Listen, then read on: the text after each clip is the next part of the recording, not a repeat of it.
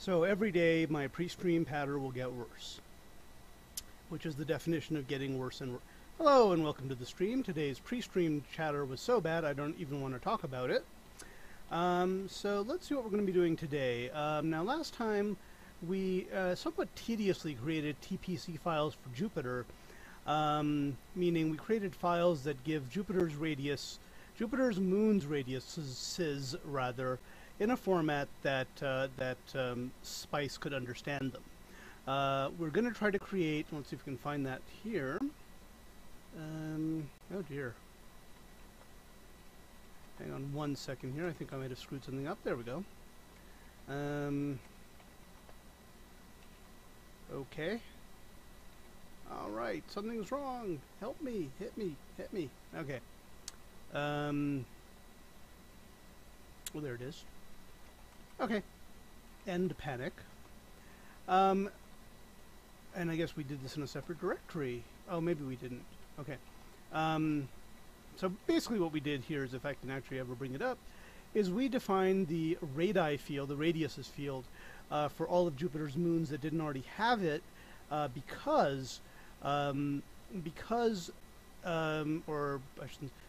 weren't in the PCK file.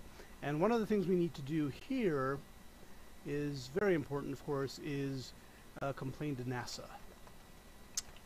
Always a big step here is, assigning blame, number one step, fixing things, number two step, complain to somebody about it, number three step. There's always someone you can complain to.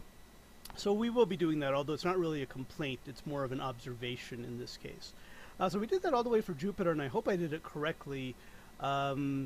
It was somewhat tedious because we'll mention this to NASA too, that because they have different names for things, among other problems, they have different names for Jupiter's moons in the DE431 file and in the file that tells us about Jupiter's moons.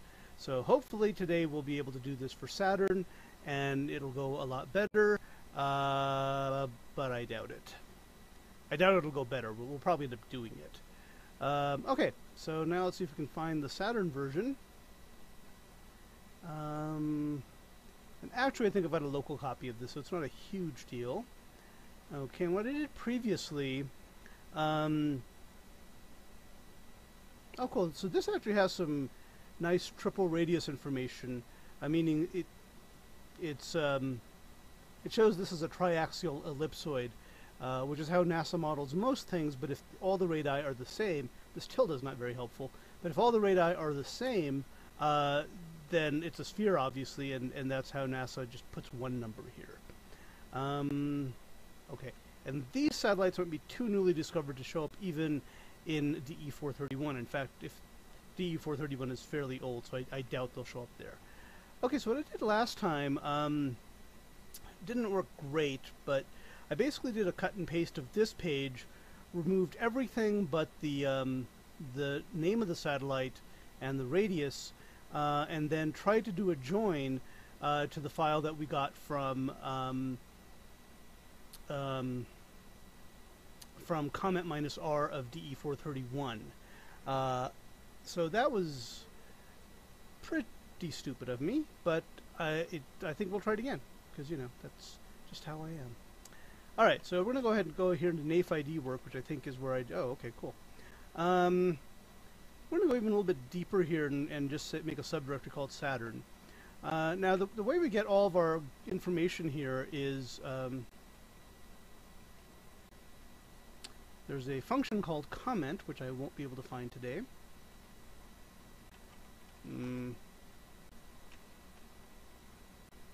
Okay. Is it something else? There's a way to read comments from, you know what, you might actually have to be in it. So the Saturn kernels are, these are the files that will contain data about Saturn's satellites. There's a lot of them, as you can see. I think because at one point I wanted to go as maximal as possible, all of these will be included here, and it does look like sat. If you look at all of them are here, but that's because I pretty much put everything in here. So the way to look at these is to say comment. Yep.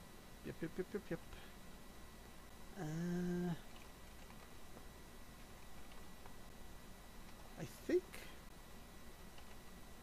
there's something wrong here because the comment command is available. I've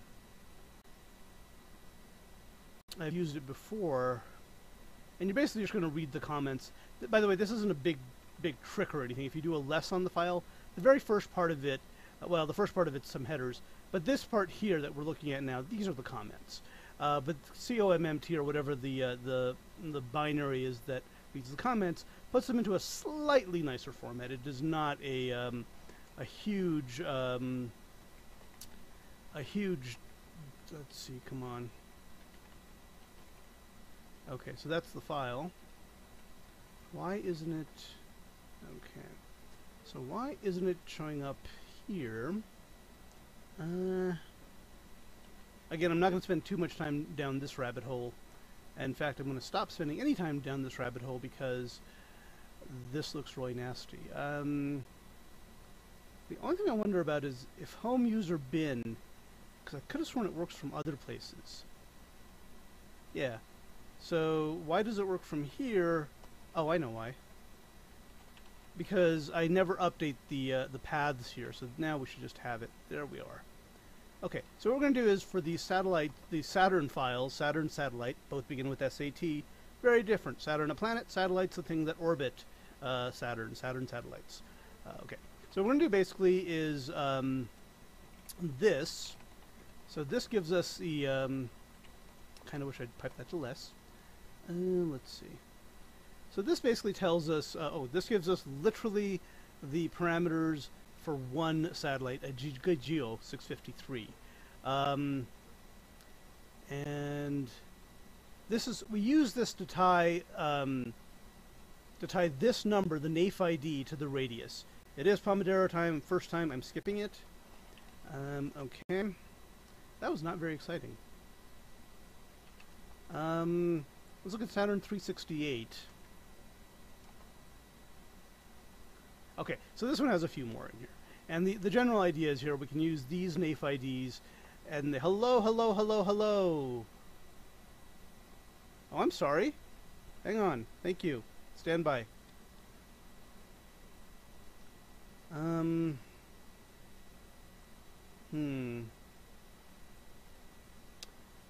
I'm gonna check it. I'm gonna listen to my own stream for a second. By the way, I assume you're a human person and not literally a notice, even though you have that name. Let me go ahead and type this out.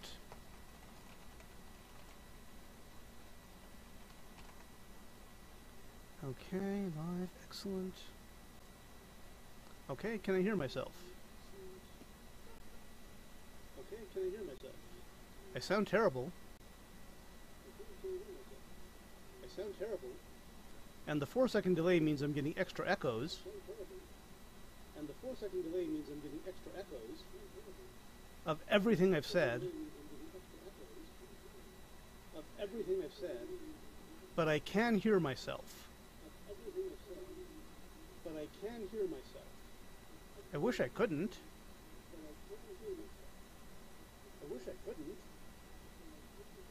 This is freaky.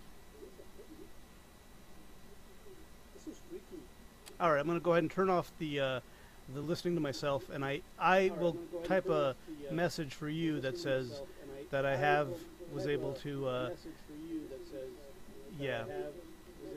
Okay, god damn, it's hard to talk over yourself. Okay, so I'm going to go ahead and type a little note here. I just checked, and it seems fine to me, but thank you for letting me know. Let me know if it clears up. Why am I saying this when I'm typing it? And also let me know if you are a bot or, as I suspect, I guess I'm going to just have to say it, a human person. Alright, there we go. So now we'll get back to something that's even uglier, the satellites of Saturn. Okay, so the idea here is we would do some sort of join between this, which does have the NAIF IDs, and this, which also has the NAIF IDs, but in a form that's so ugly Well, shit. Actually, they've done a much better job here of giving the satellite names in Roman numerals than they do in the... Thank you very much, Mr. Notice 30, and I believe you've passed the Turing test, so it appears that you are a human, or whatever. Okay, so I guess in this case, what I tried first with Jupiter was to use the Roman numeralization here to get the satellite IDs. But it turns out they did a pretty bad... Well, actually, they didn't do... Okay, yes, I've been following... Oh, wow. No. Following is always good. Follow and never watch. I don't care. That's... I'm hoping you can hear me. I'm not going to type this out, but if you can't, if it just comes in occasionally, sorry.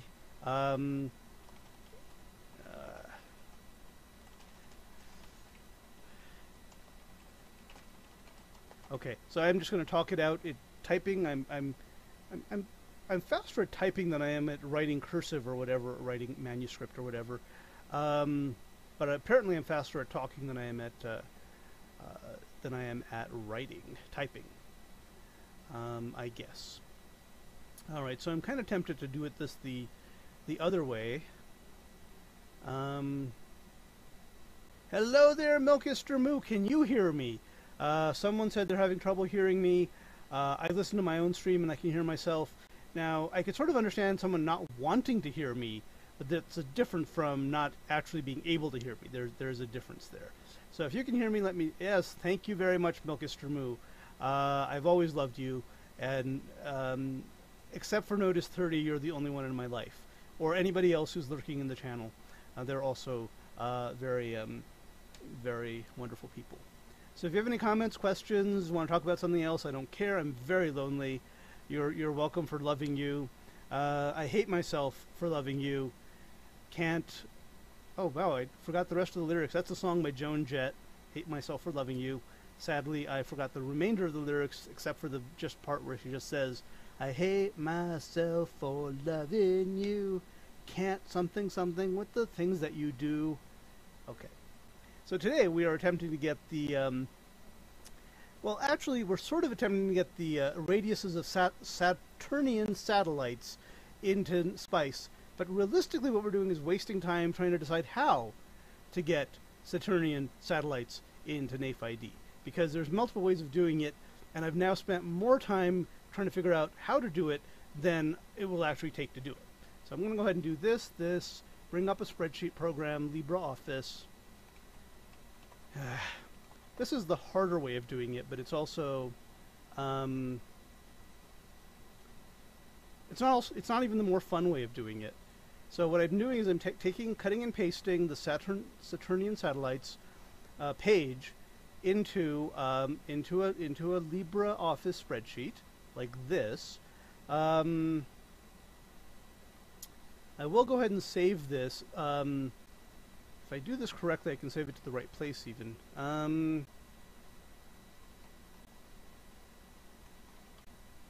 Saturn/satarig. I'm going to save it as a CSV file, even though it's going to complain at me, because ultimately we'll need it like that. Okay. So now what we're going to do here, now that we've saved it, we're going to get rid of this image, which doesn't belong here. What we really just need is the radius and the name. We're going to join on the name. And actually, we have to fix the name, too. This is a freaking nightmare. Now I know I didn't want to do it. Okay. Column B. Delete column. Okay, and then we're going to delete all the other columns as well, but I don't think there are any past this one. Okay. Now we're going to do another save, and I keep forgetting I just overwrote my old file. I meant to do a save as, but whatever. Okay, and now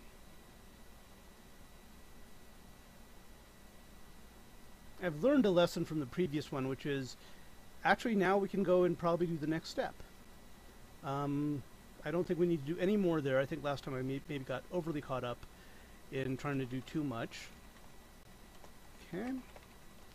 So this file here, very ugly, but it does list the satellite names followed by parentheses, followed by comma, followed by the three lengths of the three axes that make up the triaxial ellipsoid. That, wow, that I just got confused in the middle of that. That give you the radius of the given moon. So the idea is we're gonna join these against the ones given by comment minus r. But we're a little bit ahead of the game here because we do have previously some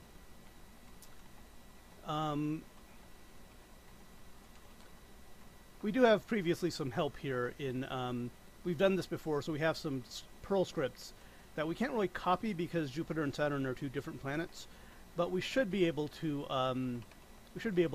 copy and edit from. Okay, so what we want now is we want to get from this file here, we want to get just the satellite name capitalized to match it, and the triaxial radii, and I think we can do that using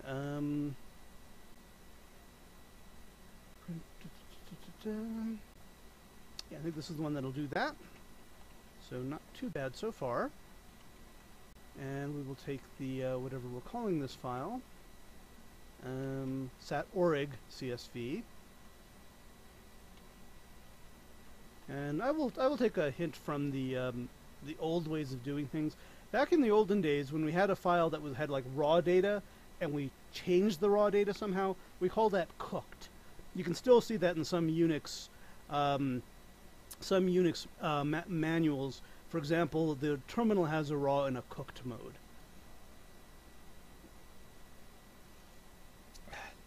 So let's see if we can pull this off.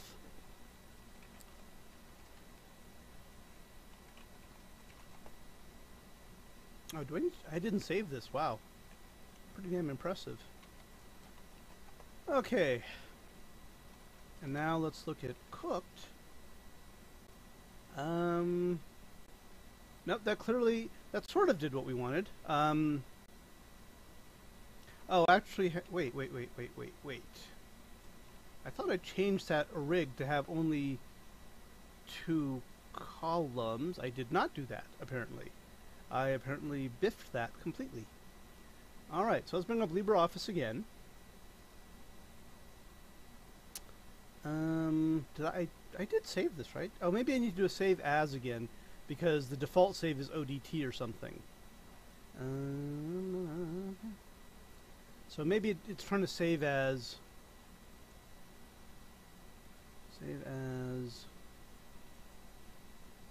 Yes, I'm going to replace it. Alright, now let's see if that did it. We want 2 freaking columns.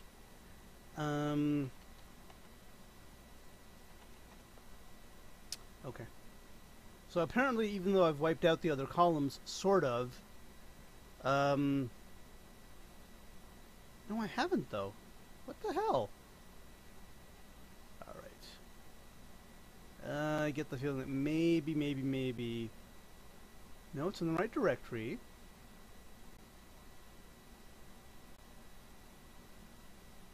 Alright, you piece of crap. Yes, I want to replace it. Hang on. Did I? I mean, there's nothing here. Oh, wait a minute. What the hell's this? Oh, these are orbital parameters. I don't need these. So that's where we're getting the problem. So we're going to go ahead and delete all these orbital parameters. Jesus fucking Christ. Right, we're going to delete those rows. Now, that was a mistake on my part, I admit it. Now, I saved it again. Should automatically now be the way we want it. Okay, that looks hideous, but it looks like the way we need it to be. And so now we can run one-liners, and now we can look at the cooked version. Okay, the cooked version does have some issues with it, but that's okay, actually. Because we didn't get rid of all the commas and bullshit like that. But that's not a huge deal. We can either tweak them now. Narvi. That's very close to the name of Navi, which is the guys who lived on Avatar. Okay, so I think we're good here. I think I sorted this too, because when you use the Unix join command, the files must be sorted. So I did do that as well. Okay. So now, God willing, we do the same thing, with the files we get from. Let's see. Oh.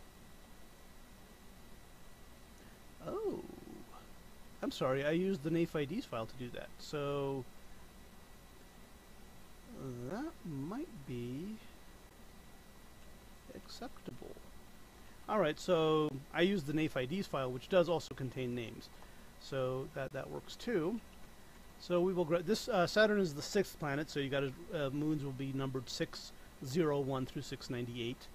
Blah blah blah blah blah. And let's give this a name that's not quite that stupid. Sat NAIF IDs dot.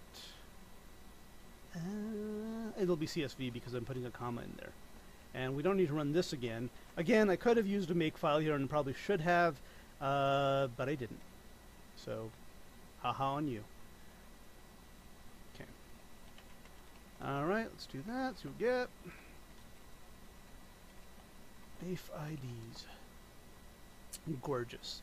This is exactly what I was hoping for. Saturn Barycenter, by the way, is 6. Saturn, by the way, is not 6. It's 699, but that's not going to matter to us because we're only looking at the moons for right now. So I think the comment minus R stuff might only be necessary if we're looking at moons that aren't one of these. Okay, so this is good so far. We've got 2 files. One has the moon names followed by the IDs. The second one has the moon names and their radiuses, which is what we want. So this is actually going pretty well. Okay, so now we want the join file. And this is the Unix join command, which acts like SQL join, but it works on files, which I thought was pretty amazing when I first saw it. And now I just use it as though it's not impressive because, like with most things, once you get to know it, you don't like it as much, which is why I got a divorce.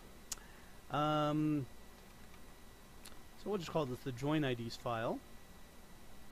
And this should be very close to what we need.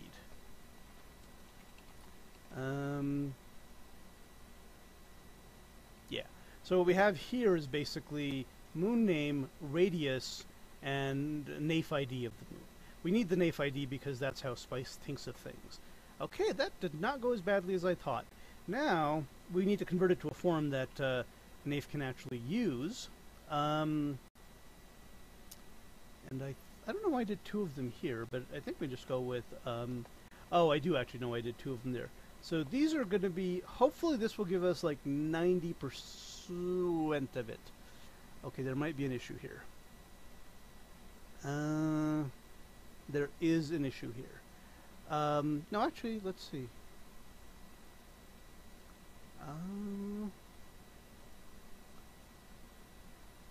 Yes, there is an issue here that I did not deal with before the join. It'd be nice if I were to like comment this, wouldn't it? We only are looking for the IDs of Saturn that are not already in SPICE. We do not want to duplicate that. So what I did here, I made sure that all of the things that we looked at were in the file called noradii2, which is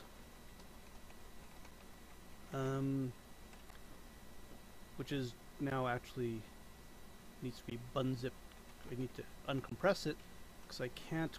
Oh, can I? I could do bzgrep. All right, hang on.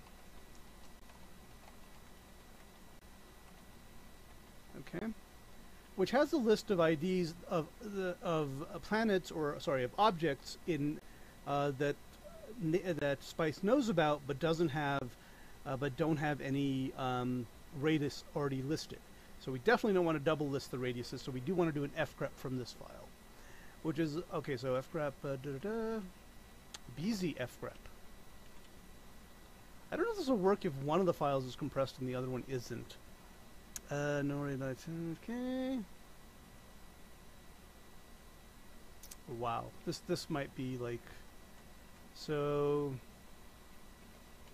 we're gonna take the CSV and get sat NAIF unknown. So this will just be the ones that are for which we don't already have a radius. Let's see if this works. I get the feeling it might not. I think we might have. Oh, it is just bzgrep, isn't it? But I get the feeling bzgrep expects either all or none of the files to be... Actually, I don't think this is going to work. I think this is going to... Well, okay, it's going to be... If it is bzgrep. Again, I don't think this is going to work.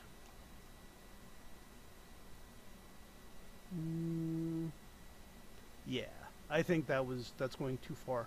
So I'm going to have to b-unzip to the file.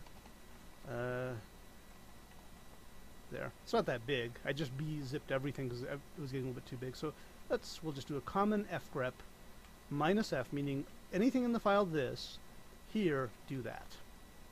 I know that didn't make a lot of sense. I'll explain it in just a minute. Alright, so unknown, so this should be a smaller list. And one way to check sanity on this list is to sort by the second field. Of course, we're using commas as our separator. And the lowest value should be like 619, because if you look at the SPICE files, they have radiuses listed to 618. So I believe this is very realistic. Okay, so now that we've carefully avoided that mistake, which I don't even know if it would show up on SPICE, which would be really bad. Error messages are better than having something that runs but doesn't do what it's supposed to do, is my opinion. So now we can join Saturn cooked with Saturn naif unknown and get Saturn join IDs.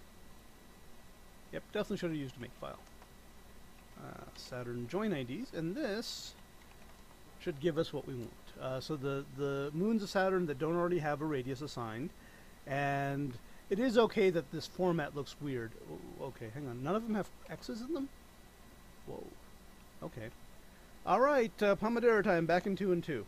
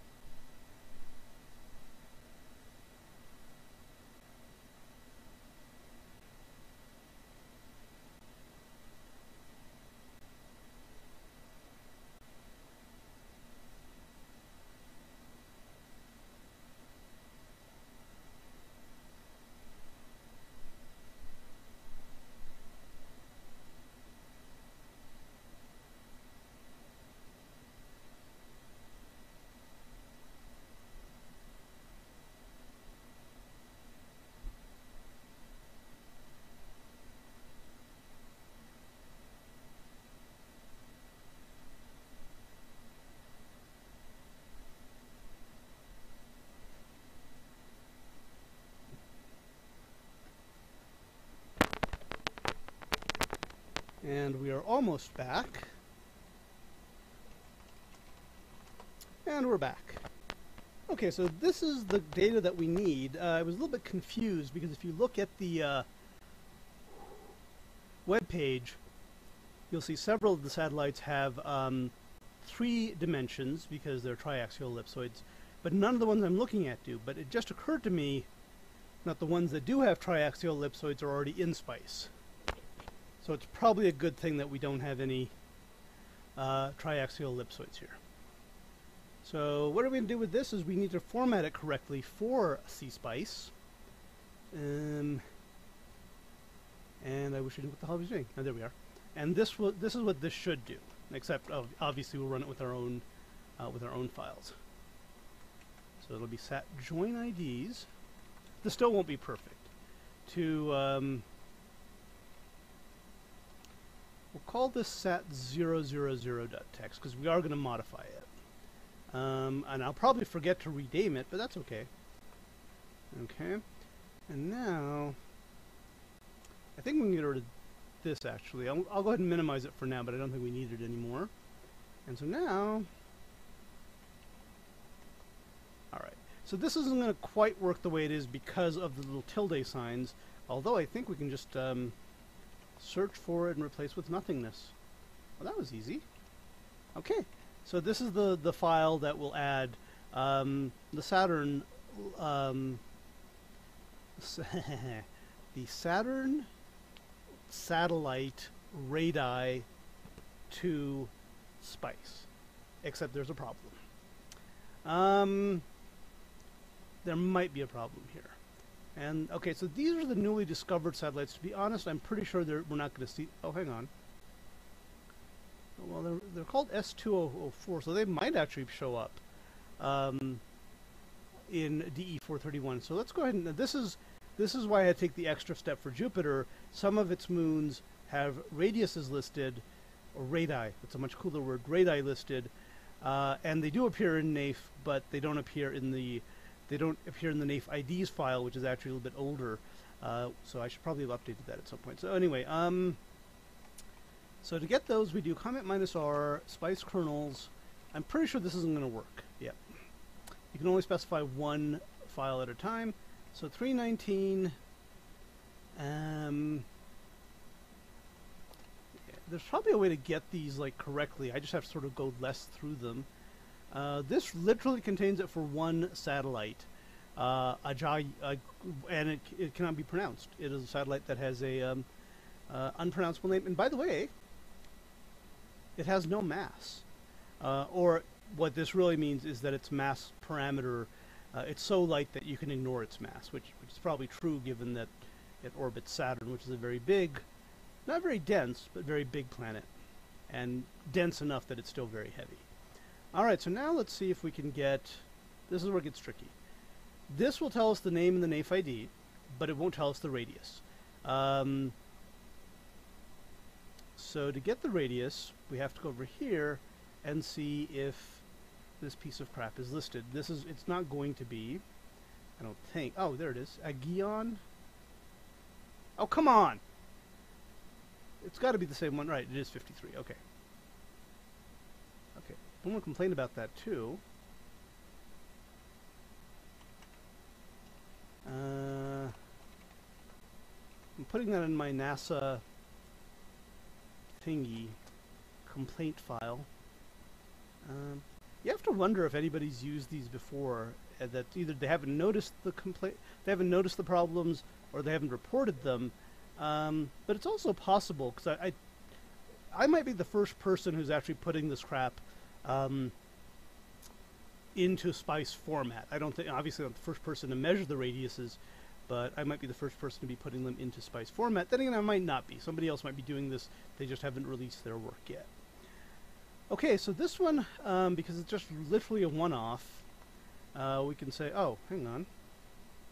Hang on. Body 653. Oh. We already had that one. Very clever. Okay.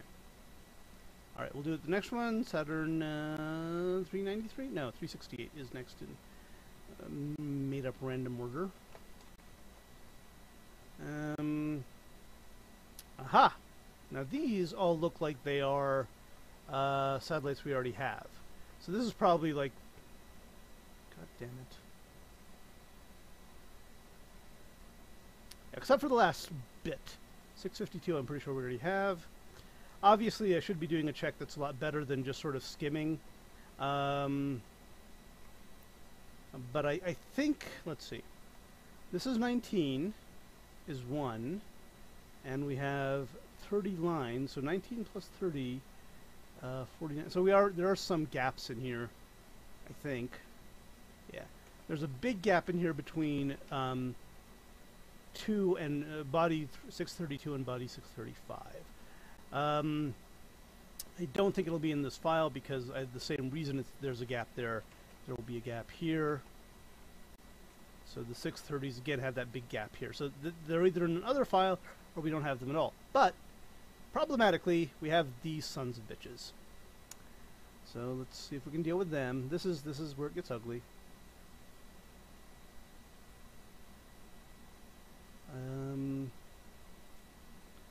And this is where it gets really ugly because I'm going to hand copy this, which is never recommended.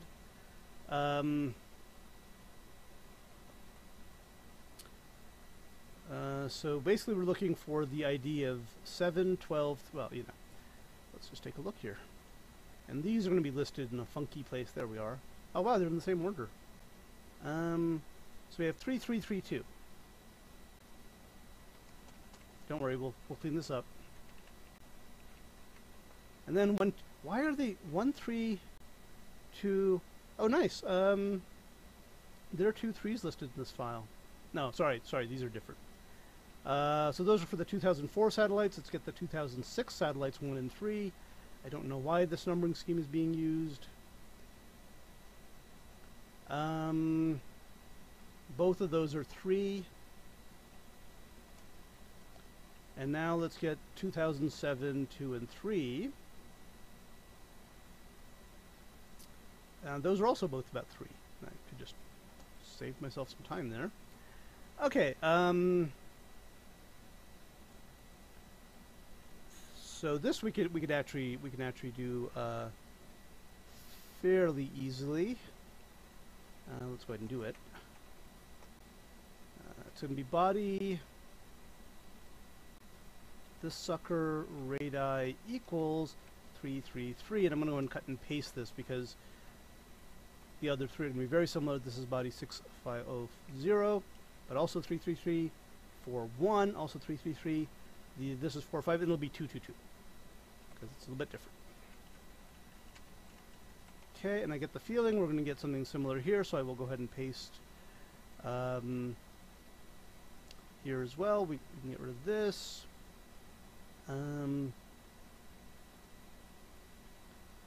I'm so afraid someone's going to find errors in these, even though technically we found errors in NASA stuff. So it's not like this is a huge deal.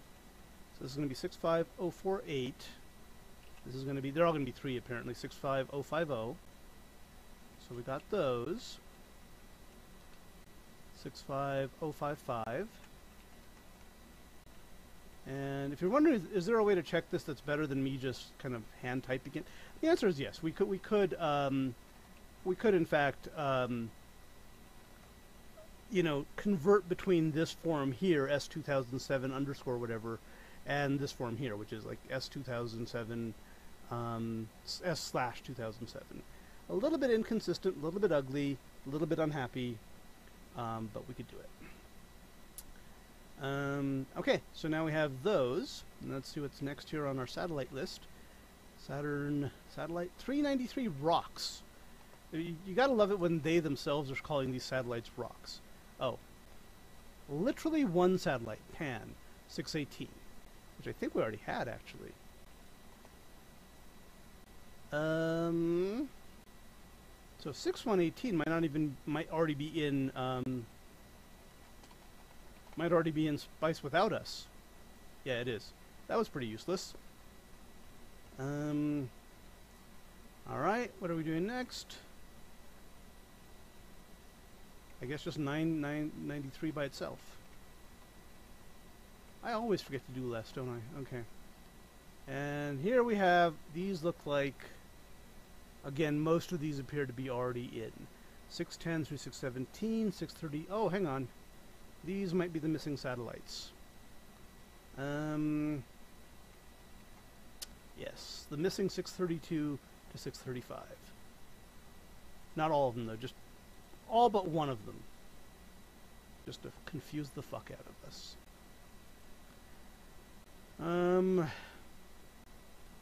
653 we should already have. Yeah, we do. Okay. So we now, if we can find body radii for them, that would be really fantastic. 632 radii equals, we don't know what it is.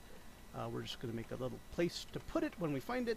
Okay, so now let's look for methone, if they do give it that name here. Good, they do. 1.6. Which just seems like a really bizarre precision, almost like someone decided it was going to be 1 mile and they converted it to kilometers. Pauline. Do we have a Pauline in the audience? Oh my god. Okay, well, these are the measurements. And when you do have a triaxial ellipsoid, the measurements in Spice, well, as you could probably guess, we just put spaces between them.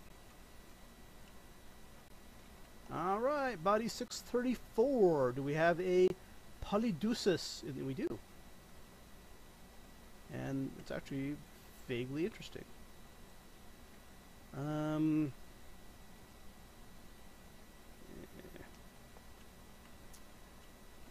Okay.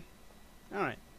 So now we're still missing body 635, but I think we got that. I think we got everything else in here, so we're probably okay there. All right, Saturn. We're done with 393. Why are these not in the same order as before? 425. Let's go crazy here. Okay, these look like they're well, they're redundant. That's okay, actually. I mean, it's possible to have the same ephemerides for two different ephemerides for the same satellite. 634 and 632, I think we nailed them both earlier. Oh, no, we didn't. Oh, yeah, we did. Sorry. I was thinking 635, which we don't have here either. Yep. Okay. All right. So now, last and least, 428, which I think we found only had one satellite. Oh, no, no, no, no, no, no. Here we go. This is going to fuck us over. All right. Let's take a look here. We do have some of these. So I need to figure out where the hell... Okay, so this is 45, oh, 40, 41, 45.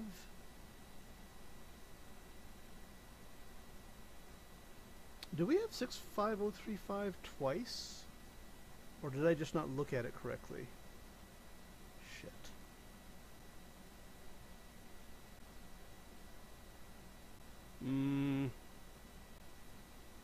I get the feeling I did something wrong here.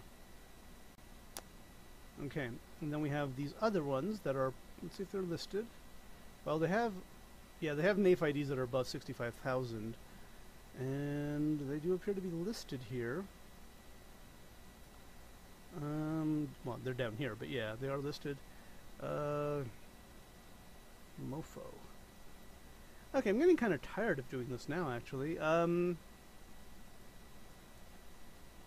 And it's more a question of I'm getting tired of cut and pasting these, and especially since there's inaccuracies involved. When I get the feeling we could, from this file, create what we needed for a join. From this file and the other files that are similar to it, we could, excuse me, we could create something that's more accurate and less tiring, less prone to error. So let me see if I want to do that. Let's see what we're doing here. We have sat join ID. Okay, so sat NAIF unknown. This was the first one to get us IDs, and then we could create, I guess, from the comment files, file similar to this one.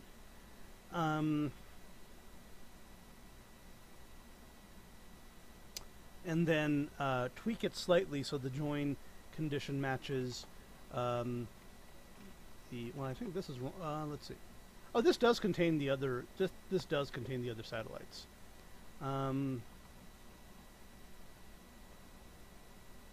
Does it? Yeah, it does. It contains 2004, 6, and 7, which I think are all of them. 2004, no, there's the 2009.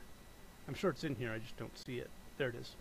And that one may not actually be in NAIF yet. So we could do this. We could create a file from the comments files of Saturn, and then use that to be a little bit more accurate. We still have to make sure we don't repeat anything, because if SPICE has numbers, they will be more accurate. So we don't want to override SPICE's numbers. So I guess... Oh, I was tempted. I'm kind of getting tired of doing this now, but what the hell? I guess this would make a nice little... let's see. So the first thing we want to do is do this. Xorgs being run it on everything, but just one at a time. And I want to see if that even works. I mean, if that works, we'll just get a list of all of them sort of splatted together. Let's see if that works. Good. Okay. Now we need a way to identify them as being, you know, the lines that are actually Saturn's satellites.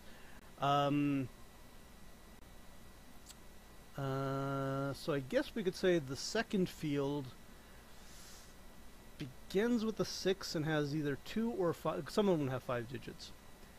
Begins with the 6.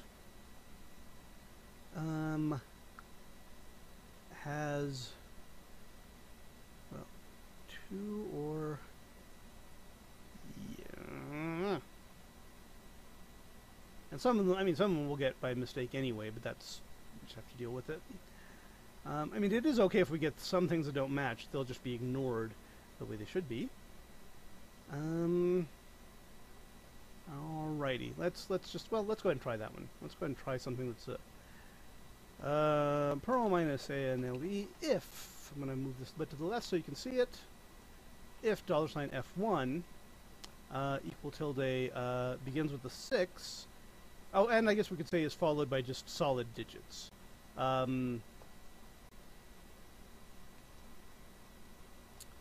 So right now we'll just print the line and we won't print any other lines.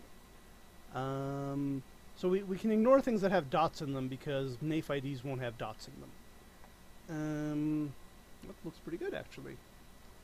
And that looks good too. Okay, so now what we want to do is we want to print the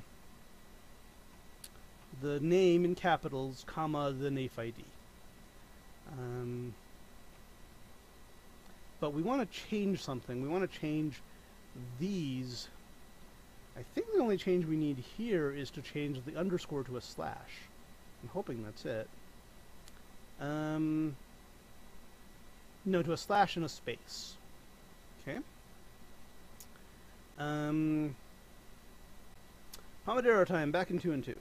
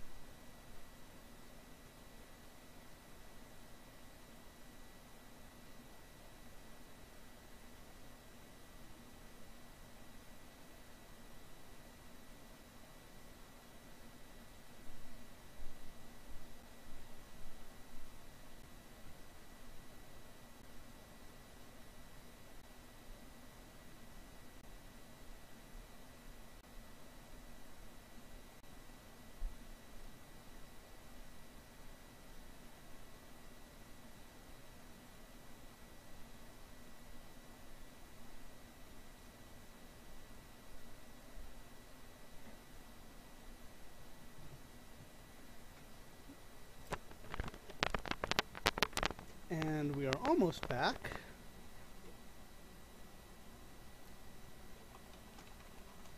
And we're back. Okay. So what we want to do now is we'll get one step closer to this, which is we want to print the 0th and first fields, but not quite this way. Separated by comma, but not quite in this exact way. So let's see how far that gets us along the line. I think that's actually correct, even though it looks kind of strange. Wait,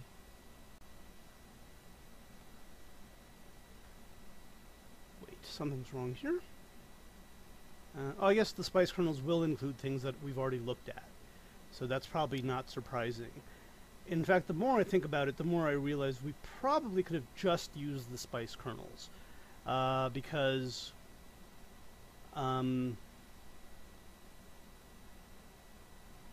Because they will include everything that Spice knows about, kind of by definition. So our choice to use NAIF ID's HTML file was a bad choice. Okay. So what are we seeing here? Oh, looks good, looks good. We saw some garbage later, which I want to kind of look at. Yeah, this is not looking good. And these lines here.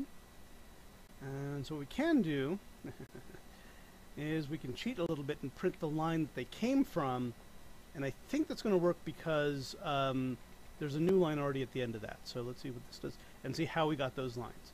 So we now have, nope, that I need a new line there.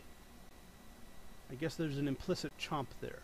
So I do need a new line. I can't just assume that the thunk, the $underscore, already has one. Okay, so most of this is looking pretty good. We'll take a look at the line. Okay, here we go. Okay, so this is where they have like a list of, well, crap, apparently. But we can ignore that.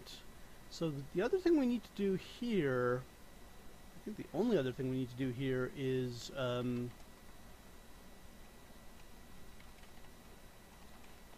to change the, whoa, lass, I'm so desperate for a woman, is to change the, okay, so we need to go to this format, and the format we have now, okay, so this is the format we want. It's going to be change S to S/ and remove the space between the ear and the satellite number. Okay, I think I can do that. Probably. So it's $F0 equals substitute. Now, I don't know if it's going to let me change $F0 because it's sort of a built-in, but you can usually get away with shit like this. Let's change S to S with the slash over it, but just do it once because we only want the. Whoa, that's not going to work. Nope, nope, nope. We only want to change it. Okay, so we have to do this as a whole thing because we don't want to change satellites whose names happen to begin with the letter S. It's going to have to be S D4. Let's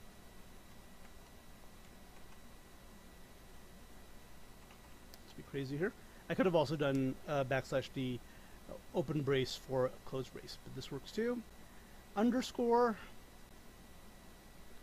letter S and then 2.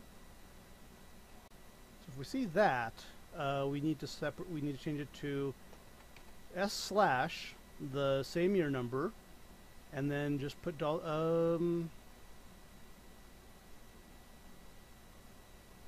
still need the S there, and then $2. This might not work for a different reason. Hang on. Let's see if we can get this S as part of the grouping here. $2 /. So if this works, we're in pretty good shape. And in fact, we could also sort of have ignored a lot of this. So kind of a waste of my time, but that's okay because that's what I do. Nope, S/ S \/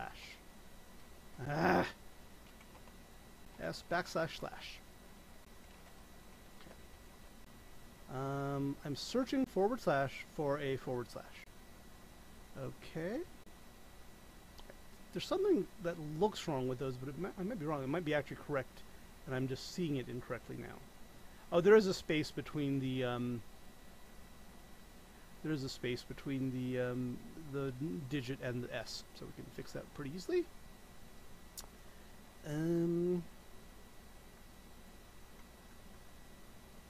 Like that. And I don't think we need to print out the $sign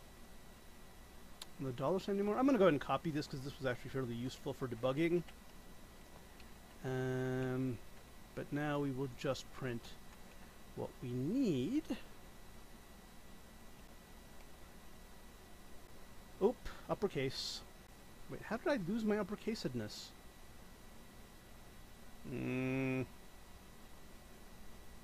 Or am I just imagining that these were uppercase in the files?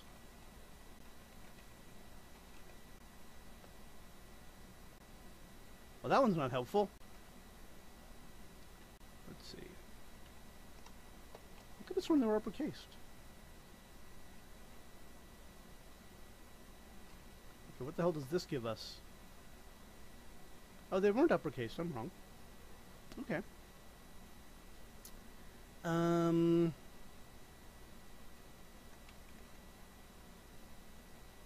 I could just do this, really, because print will let me get away with that. Okay. Need a comma. Okay.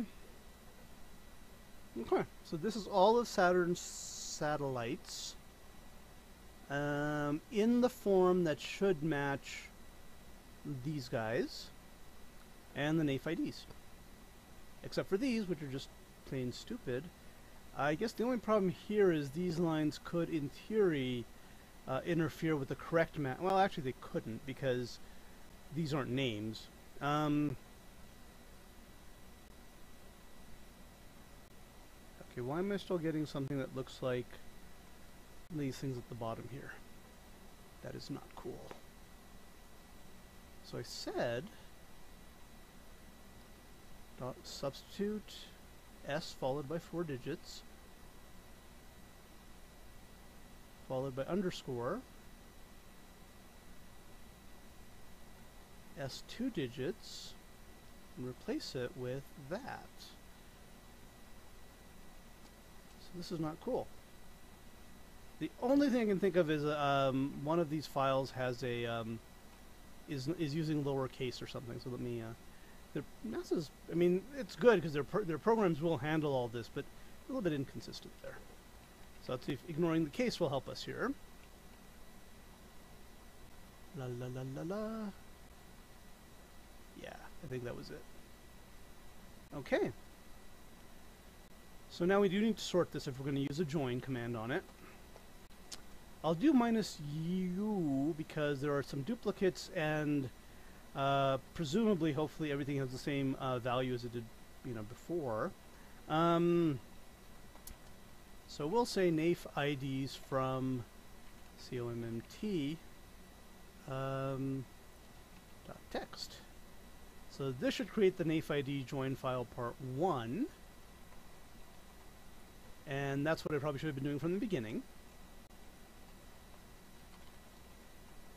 And at least when we get to Jupiter, we'll get to Uranus, which has almost none, so it's not really a huge deal.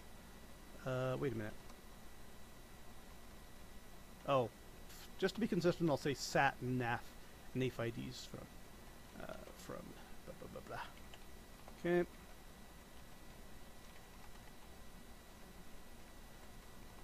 Okay, and the first 3 we can ignore because there's nothing named that.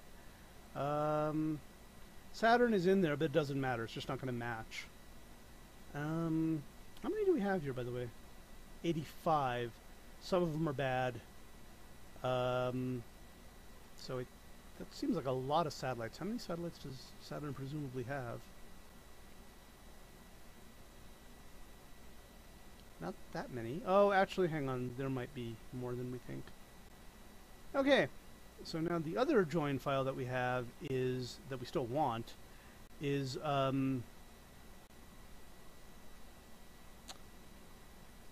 right, we converted this to Saturn. Right, the raw format was what we came out with from the spreadsheet, which actually should be okay.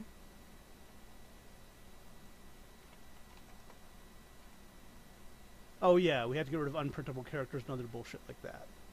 And all sorts of parenthesis weirdness. Okay, so there's the cooked file. And now, the time you've all not been waiting for, we get to join the 2 files.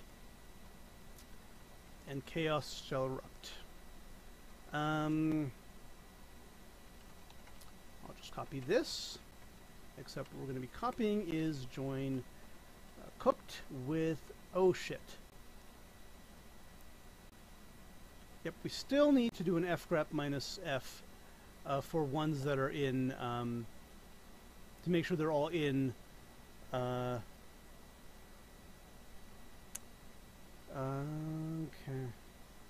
in no radii 2. There's a slight problem here, though, because the grep could match 5-digit satellites, even if it doesn't match the 3-digit version, because we're doing a grep, we're not doing a grep hard match. So that was fun. We have another problem now. Okay. Okay. So I can't just do an fgrep -f because it, well, this doesn't matter, but it might match one of these by mistake. So if 650's in there, this is going to get grepped out, but we actually want this to be in here. So how do we deal with this? Well, it's not really hard. we basically need to create a list of second, by the way, there is no second field here, second fields, and then compare it to the no radii list, and only use the ones that are in both the no radii list and in the list of satellites that we're listing. Fun. And we can do that using join.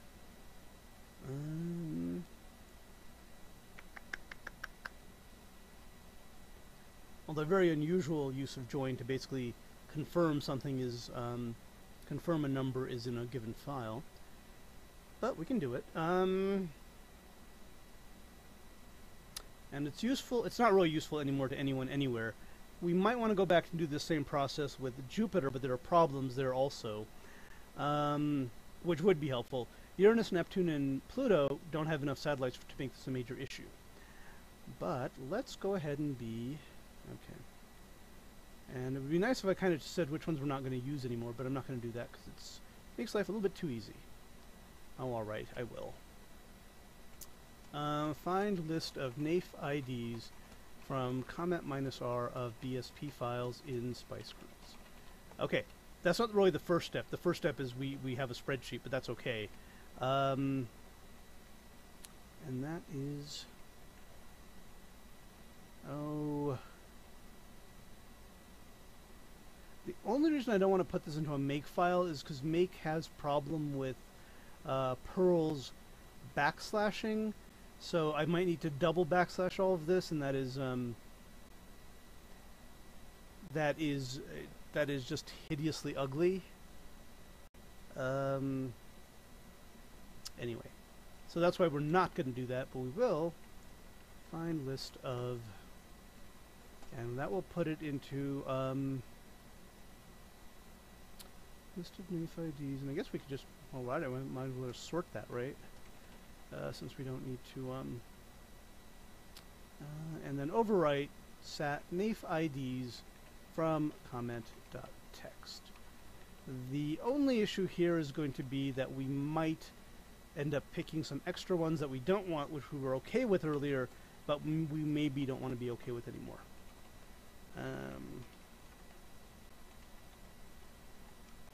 Since we're...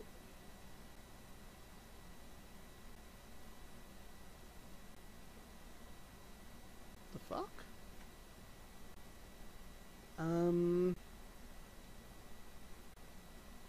Oh, yes, I had this where I was still printing the original field because we wanted to use it for testing. We no longer need to do that, so we can do this.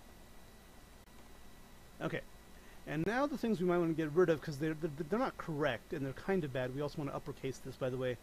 I guess we could say if the second field is empty, we can ignore it. So first of all, I did make a lot of changes that I should have made earlier. So we'll do this, this. If F1 matches that, and wait.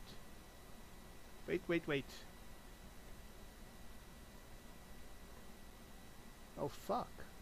How did I get away with that? This shouldn't have worked because... oh shit. Okay, that's what I meant to do.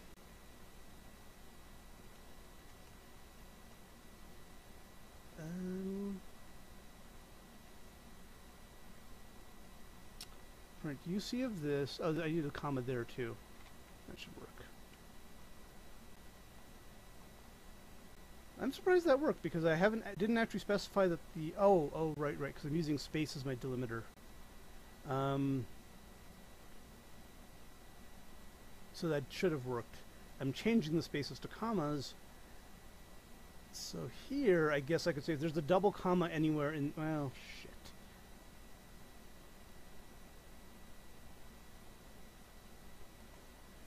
How do I want to get rid of those suckers?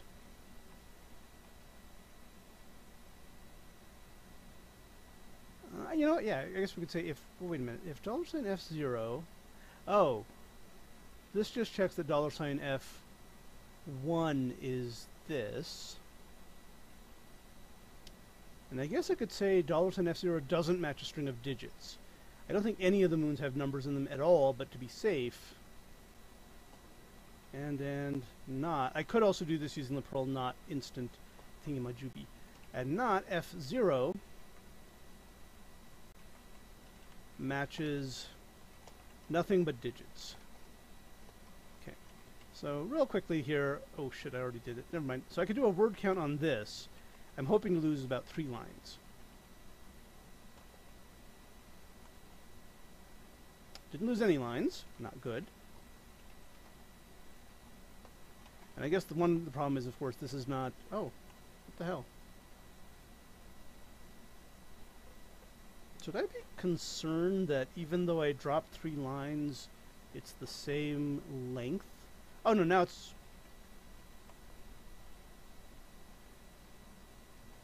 Yeah, I'm going to pretend that didn't happen. Wait. Oh! Oh, hang on. Yeah, I'm looking at the wrong file.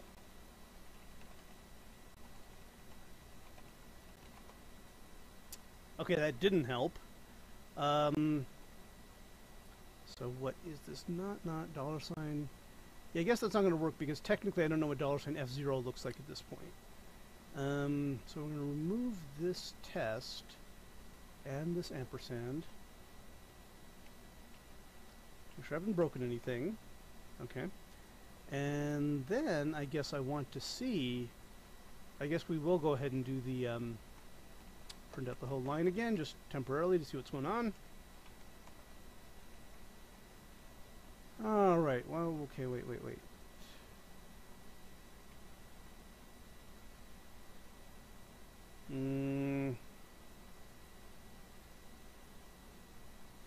We should be printing out, oh, I guess we, okay.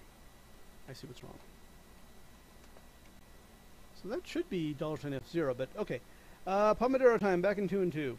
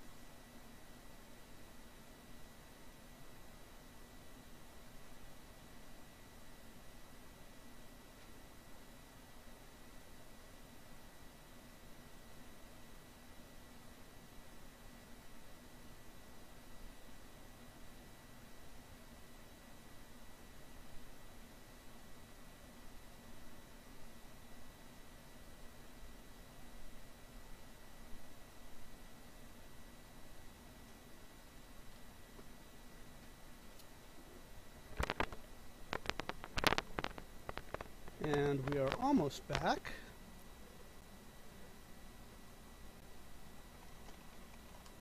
And we are back. I've somehow managed to screw up my setup here. Alright, it's fixed now. Okay. So we have a fairly minor problem here, but I'd still like to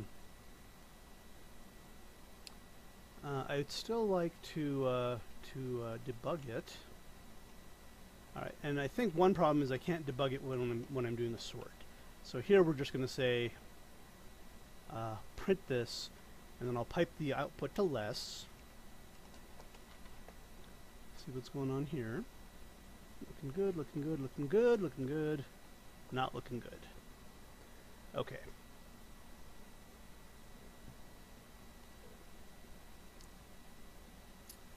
So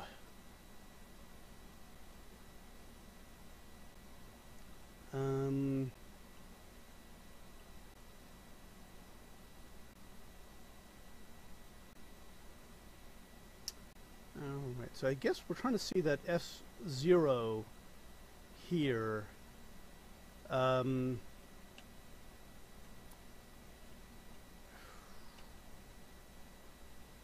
let's, oh, this just prints out, okay, so why?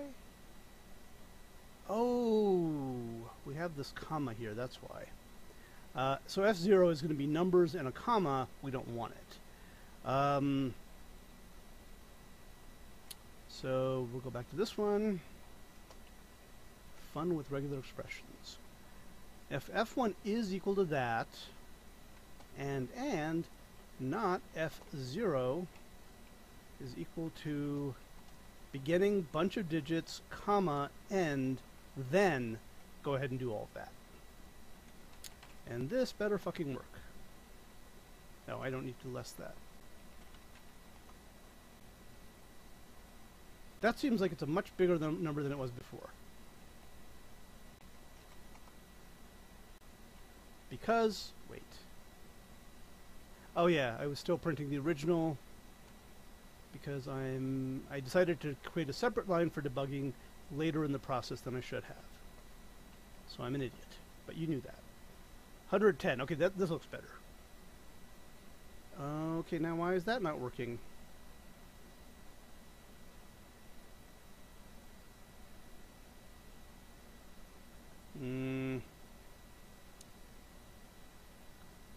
Why, oh why?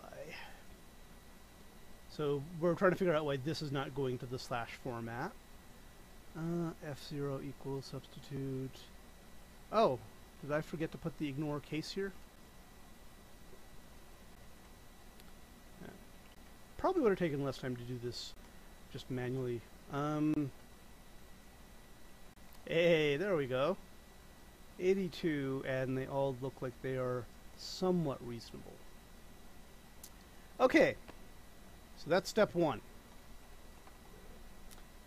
Step two, okay,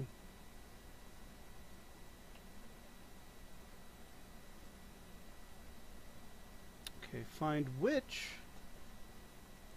of these IDs doesn't already have a radii. Have radii, that's plural. Probably going to get sick of saying radii at some point.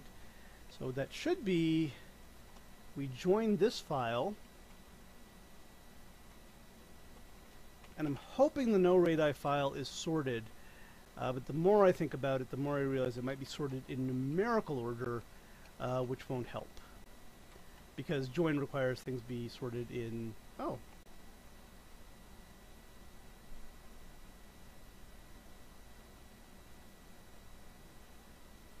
Okay, now this is bad for a different reason. Oh yeah. So this is something I didn't consider. When I made up my list of no radii, it only includes the ones that I looked for, where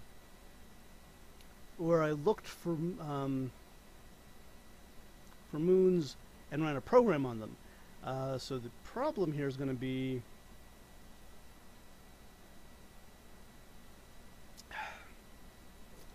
that this list is actually a bit short. So I'm not happy. Let's see. Let's see. There's a way to create one that, you know, just says everything that already has a radii. In Spice. Okay. This is getting ugly, but let's go ahead and do it for everything here. Find which, I'm gonna have to do a negation here.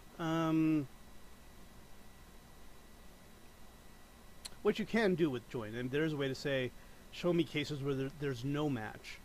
find which of these IDs already have radii. And we're going to do that with basically the similar process, except we're going to do it with every single BSP file. That should be fun, huh?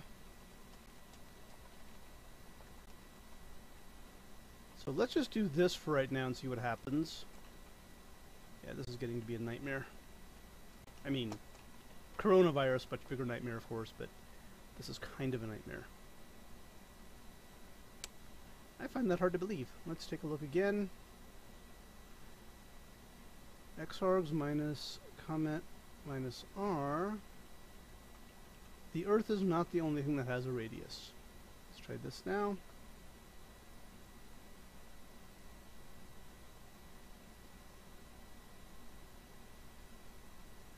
Oh shit, I know what's wrong.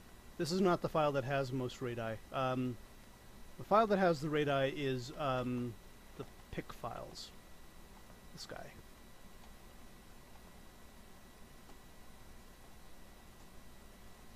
Yeah. Okay. Yeah. So we could just actually do grep radii. The only thing that bugs me is I'm pretty sure pic 10 is the latest pic file. I mean, someone's created a sample 11 one, but it's not in production yet. And let's see if we can find it. So these are all the PC files. Now, 10 is the latest one. Alright, well.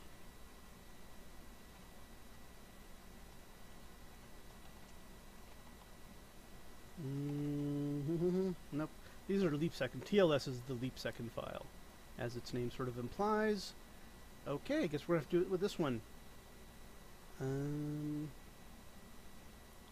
This is just like a freaking nightmare. Spice kernels. I probably shouldn't be using... Well, I've used it tilde before, so I might as well do it here. Alright, let's see what that gives us. Is that what we want? Booyah. Oh, of course, good. It's good that it's case insensitive because NASA is stupid and case insensitive.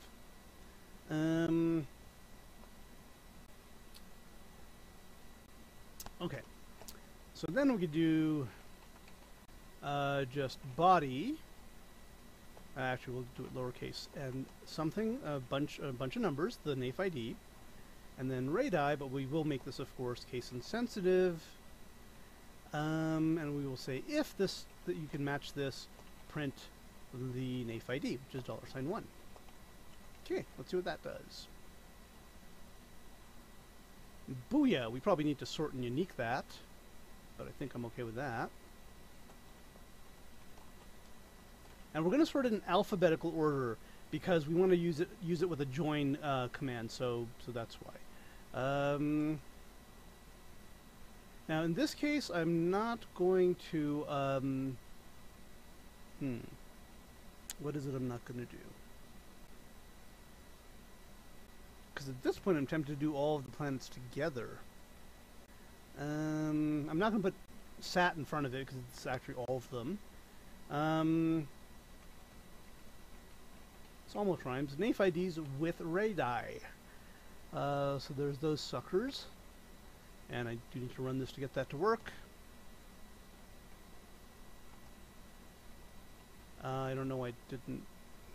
Did I not save this? I did not. Okay, let's try that again. NAIF IDs with radii. Sorted alphabetically. I don't even know what some of these are. But now the question is, can we get all of the things that we have... I guess this is going to be difficult because this would require getting all of the things in any BSP file that have a NAIF ID and regardless to whether we have a radius or not. I'm kind of tempted to see what that would look like though. So let's do this real quick. We'll use DE431 part 2. Okay. There might actually be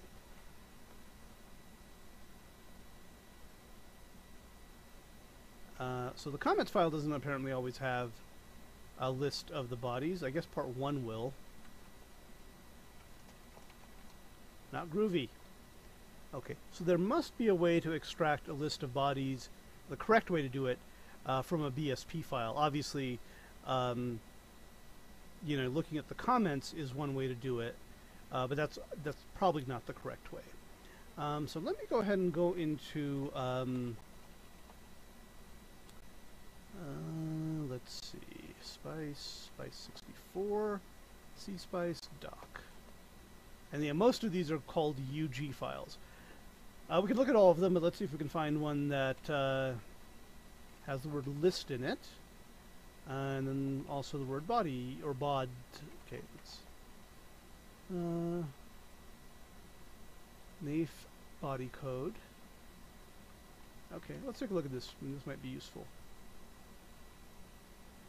Actually, I think we're looking at the wrong thing, though.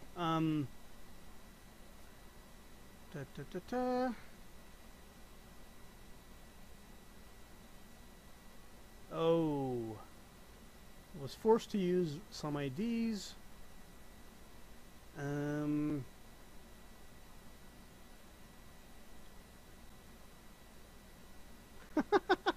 Little Easter egg there, very nice. By the way, there's also a Three Stooges Easter egg back there. So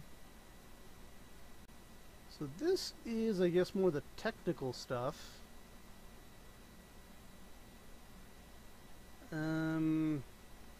These are the ones that are assigned to some sort of the more obvious things, but I think I'm looking at the wrong place. I think I should be looking at star UG. Those are the user guides for the binaries they provide. Oh, I think brief is what we want. Yeah, solid. So let's work it on DE431, part 2. That may be a little bit too brief.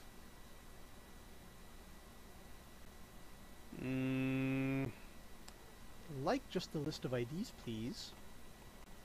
Ooh, hello. Display summary in a tabular format. Treats all files as a single file. That by itself is worth looking at. Now this I'm not using the -A option. Oh. Cool. So I can still do that. If I use a -A, apparently it will not show me that I'm using different files. Summary for all files.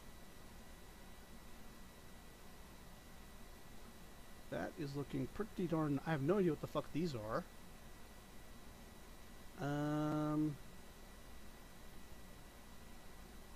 Oh, do they have the word body in front? No, these are body or bodies. So let's make note of this. This is kind of cool. And this is not... We're going to make a note of this in README stream, where I'm putting everything apparently. I don't need the less, obviously. Okay, so this is pretty good shit. Now let's see if there's another way to get just the names, just the IDs of the... okay. Tabular format.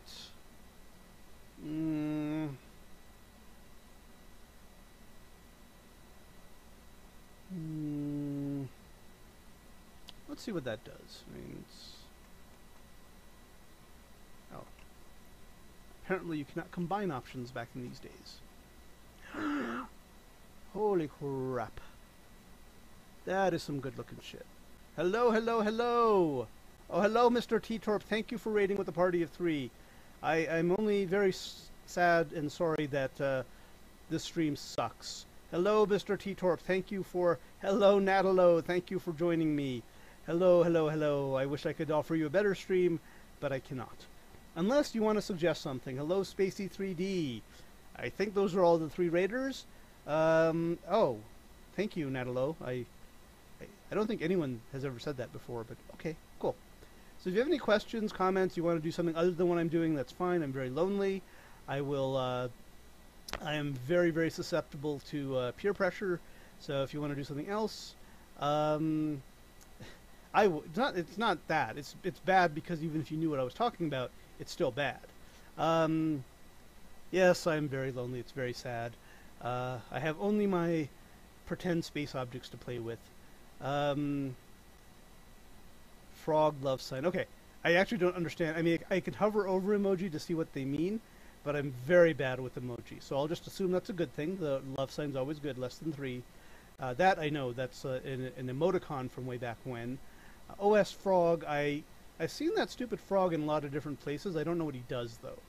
Or maybe it's a different frog. I don't know. But he apparently has some deep meaning that is connected.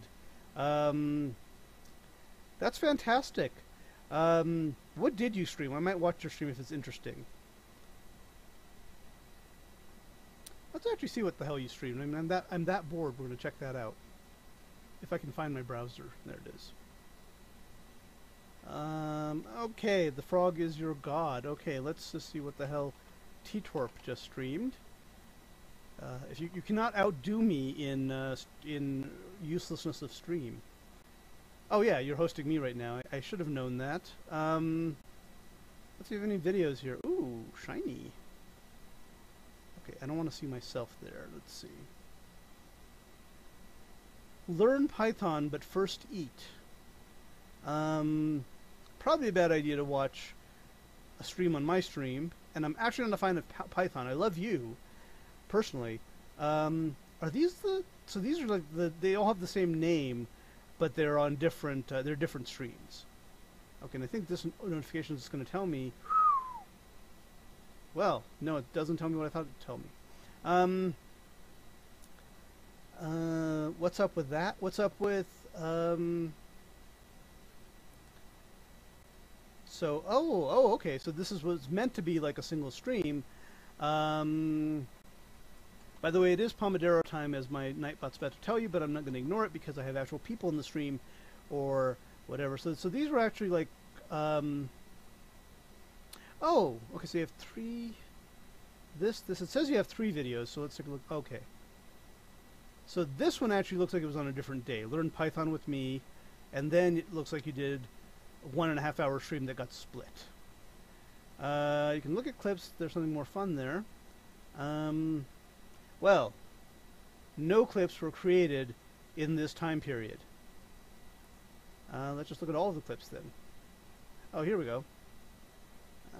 Let's take a very brief look at this.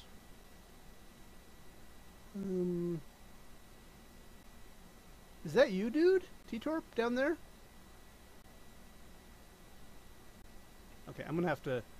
This is kind of weird trying to stream a stream, so... so is that you down there, or is that somebody else down there? The guy with the let's see. Yes, okay. You look good. And I say that in a way that's meant to be polite, but not gay. Not there's anything wrong with being gay, but I'm not gay, and if I were, I probably wouldn't find that attractive. No offense.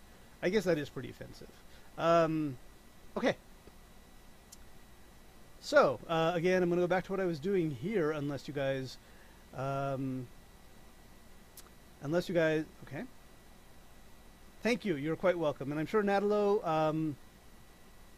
let's see. Oh, I am from and in the city of Albuquerque, New Mexico. Woohoo! Natalo, I know I've met you before. I don't remember anything about you. We met in another stream. I could go visit your Twitch page. Let me do that real quick. That just show you how. That's kind of like really very rude of me, because it's like I know nothing about you, but except I do remember you have a page. Oh, cool! Double host. I think we have a host recursion there. Okay, I know I've seen you before. Definitely have seen you before. I don't remember when, though. I was not, unfortunately, making weather simulations. I might have been making weather simulations at one point, but that's not the crux of my work.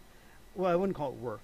I was doing maps at one point. I was doing some other stuff. A lot of space stuff, a lot of astronomy. Yeah, I know I've watched one of your streams though. Either I've watched one of your streams or you were on somebody else's stream that I watched. Let me check something real quick here. Which hopefully will, okay. Okay, I don't have any, I'm on my other machine so you can't see what I'm doing. Alright, so never mind. Hello Natalo, thank you for hosting me. I think you already were hosting me, to be honest. I think if you host someone who's hosting someone, it just goes all the way through. Or maybe it doesn't, I don't know.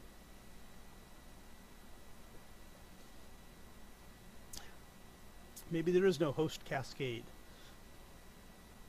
Thank you very much for your hosting as well. I am honored, deeply honored. I'm going to see who's in chat right now, just out of curiosity.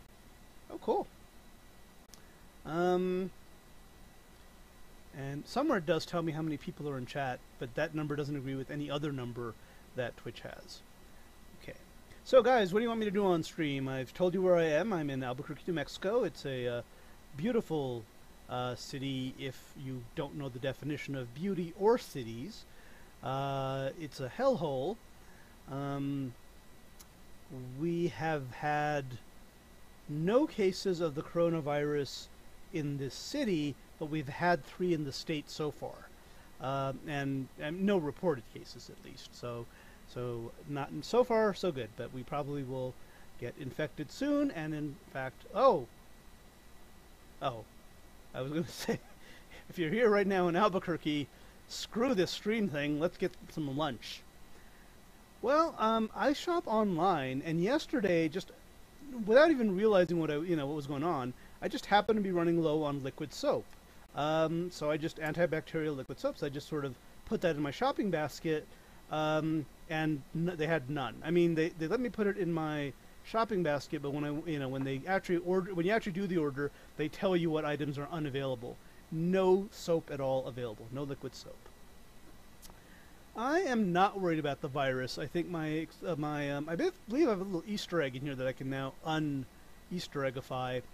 At one point, I thought maybe the coronavirus was something the environmentalists did because they want people to be out and about less, reduce pollution, reduce global warming, all of that stuff, which isn't actually a bad idea. I mean, even if it's even if they did it, I don't object to less pollution. I don't object to people working from home. I don't object to students not going to school. Yeah, so I don't know if there's a lot of people who would benefit from this, if it's not true. And I also misspelled corona. Nice. But I honestly don't think it's a conspiracy theory because, well, if it is, it's very, very compelling because a lot of people are doing stuff about it now. And of course, as always, whenever I promote conspiracy theories, I point out that it's possible they didn't actually do it, but that they are like in favor of it. They're sort of over promoting it so people will stay home. And again, I don't really think there's anything wrong with that because I kind of want to live in the Matrix eventually. And this is the first step to doing that, internet interaction. We're not quite there to where we can pretend to be somewhere else. We don't have our holodecks yet, but we're getting there. And so this might be if this thing lasts long enough, which I don't believe it will. To be honest, I think it's just like a flu, maybe a little bit more, a little bit worse than a flu. But I do think that in 3 weeks or less, we're going to look at this and go, what the hell were we worried about? I just don't. I mean, people are dying from it, yes, but people die from influenza as well. And if a lot of people have been infected, as they think might be true, and only about, it's still a tragedy, but only about 3,000 have died, that's not a lot of people when you compare it to the number of people in the world. So that's my take on it is people are overreacting, and I could be wrong. I could be wrong. The June, and again, I'm I don't really want to keep track of stuff.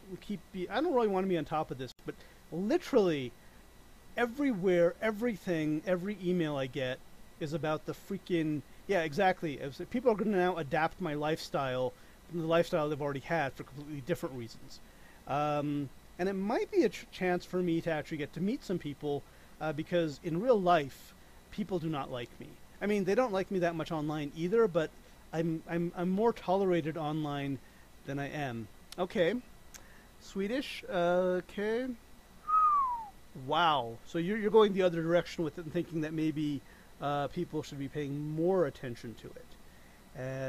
And I guess that's the one problem is if you're wrong, it's kind of bad, but not that bad. If I'm wrong, it could be, everyone could die. But I have to, well, lots of people could die. But I have to admit, at some level, if it wipes out humanity, I wouldn't be that unhappy about it. I'm not crazy about humanity. Don't really like people that much. So if this, I'm not rooting for the virus per se. But I'm just saying, I don't think humanity's worth that much. Better, so yeah, exactly, and that's reasonable to a point. The only thing I'm worried about is banning large gatherings, this sort of stuff. It smacks of authoritarianism, and I think what's really nice though is right now it's like groups of over 100 or 350 in New York. They're still pretty big groups, so it's not like I'm not sensing that they're trying to sort of lock down everybody and promote authoritarianism. But the concern is this scare could be used for negative purposes. But it does seem like a legitimate scare. So I mean, although I don't really understand. Yes, that's what I was thinking.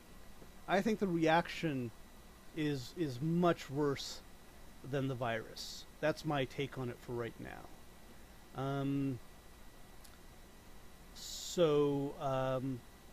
honestly, I guess what bugs me here is I don't see why gatherings of 100 people are safe, but 101 people are not.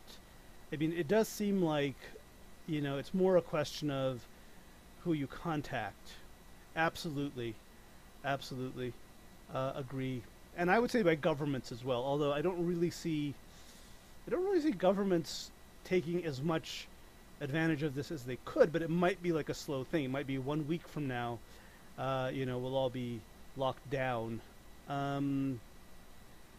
T-Torp, are you from Sweden as well? I'll make some offensive comment about how well you speak English for a Scandinavian person. But you do, I mean. Cool. All right. Good to have two Swedish people in here. I just want to say I love Sweden.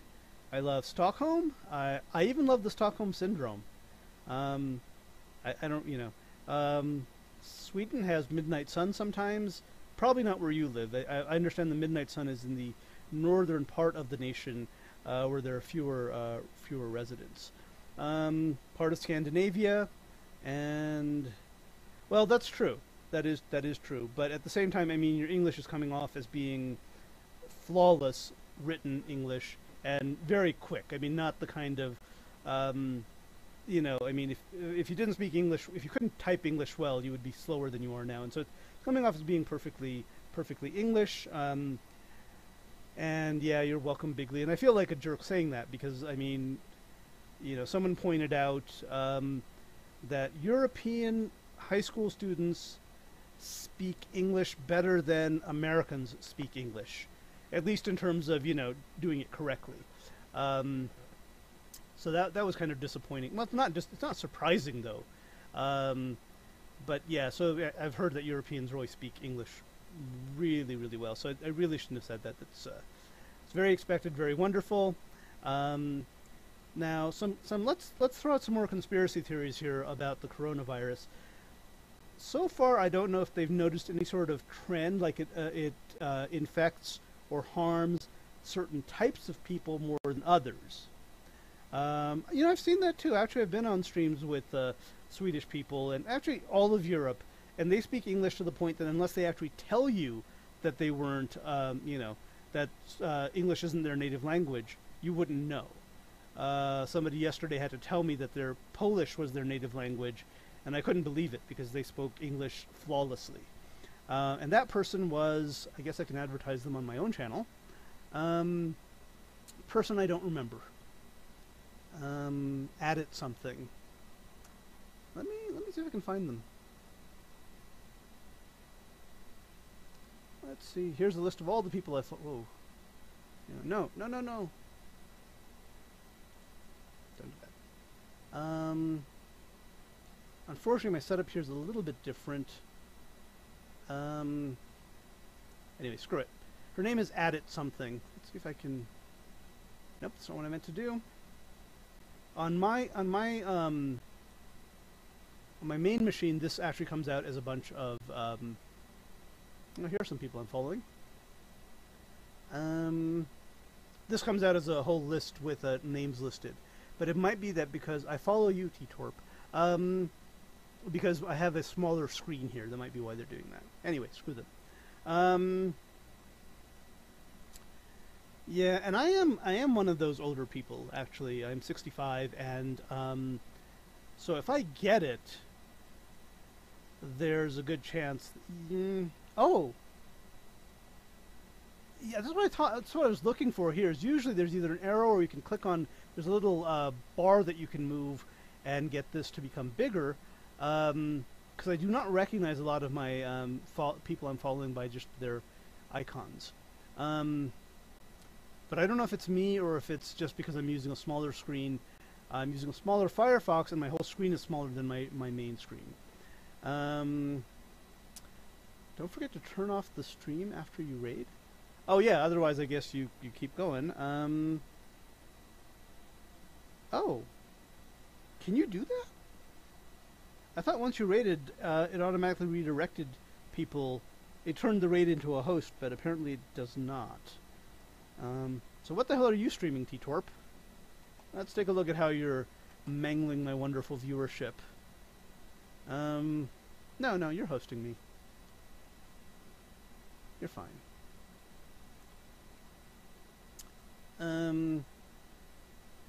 Yeah, so I guess the other conspiracy here is, if it turns out, okay, strange. Maybe you hit the streaming button or something. If it turns out that this virus affects more only a certain kind of people. I mean, right now Asians are more affected, but that's just a locality thing that has nothing to do with race. But if it turns out that there's like a certain kind of people that it affects, others don't affect, I'd be sort of curious to see what happens then. About half the people will say, aha, I told you those were bad people, they can't handle the coronavirus, where the other half of the people will be like, aha, someone manufactured this virus to harm those people. So that should really be interesting.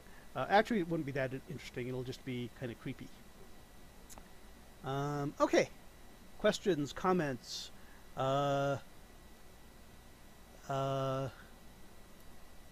was going to say something about Sweden, but I think it's about Finland, so I get those confused. Angry Birds is from Finland, not Sweden, right? Because they did a little piece on their country, but I'm pretty sure Angry Birds is Finland. Well, you know, that would be nice to believe, but like, sickle cell anemia, for example, only really affects black people.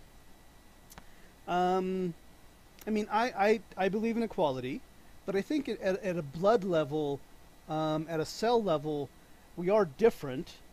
We have different DNA, and I mean, I would say it's theoretically possible to create a virus that, you know, targets certain DNA patterns. And,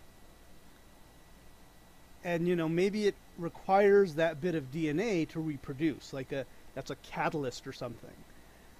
So I could see where you could do it. I don't know if we have, I don't think we have the technology to do it yet. No, that's true. It does not only, okay, I guess that might be true. Okay, let me retract that statement. I guess I was using correlation as causation, which is, I always advise people not to do that. Let me go back and say, I think that that race can be determined from DNA. And presumably that's what all these, genetic testing firms like 23andMe do. You send them your spit. I don't know why they don't collect blood. I guess people are less, I don't mind, giving blood because I'm a diabetic and I stab myself on a regular basis.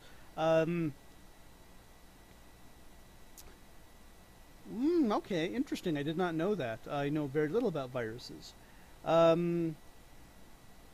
Okay. Now you would think this would make me retract my statement, which I'm kind of doing, but now I'm sort of interested in thinking, could you make a virus that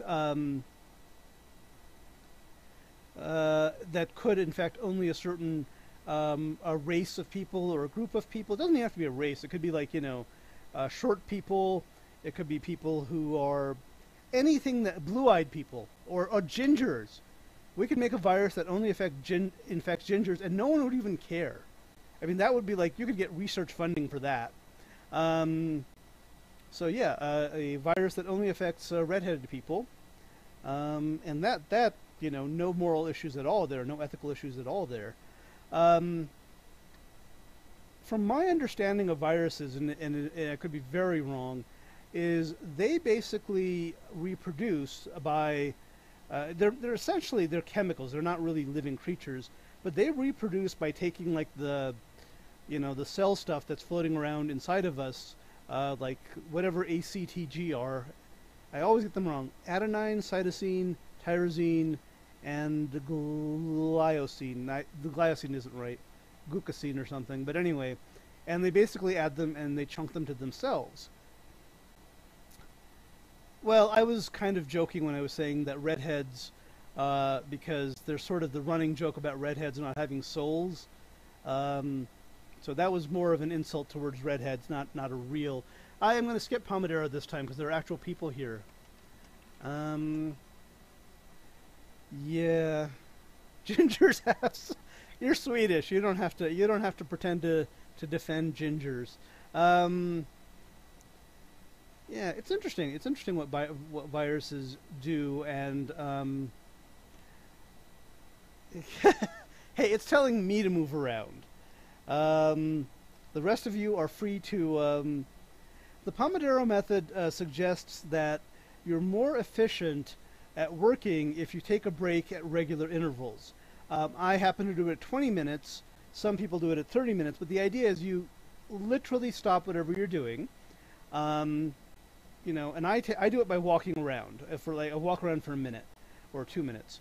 And then when you come back, presumably, you will have just the fact that you left the problem and came back to it might help you either get better energy for it, or help you if you've been stuck on a problem, you could solve it, or you can just realize that you've been stuck on a problem and suddenly say, wait a minute, I've been working on this problem for way too long. I need to stop doing this and do something else. It basically forces a break into your schedule. Yes, that is exactly, wow. Yes, that is exactly the problem. Before I did this, I stared at a screen for 8 hours, literally to the point where it was morning when I started and it was dark by the time I stopped. Didn't even use the bathroom. And the bathroom totally works for that too. If you go to the bathroom for just a second and come back, usually that breaks the sort of whatever rabbit hole you're stuck in. So I used to think, but going to the bathroom, obviously, you probably don't want to be doing that as often as you need to get up and take a break. So it's been very helpful for me. A lot of times I will walk away, come back, either see a really easy solution to what I'm doing, or realize that what I'm doing is a rabbit hole, and I could continue on it, and sometimes I do, but at least getting that perspective and knowing, oh hey, this is something that's taking a long time, and it's not trivial. It's certainly not taking the 5 minutes I thought it was going to take. So yes, that is the Pomodoro method. I didn't know what it was called either. I actually started doing it before I knew what it was called. And then I discovered that people have named it. So that is interesting. Okay. Other questions, comments? rude suggestions. I don't stream my face, I stream a screen, so dares are probably not as exciting as they would be otherwise.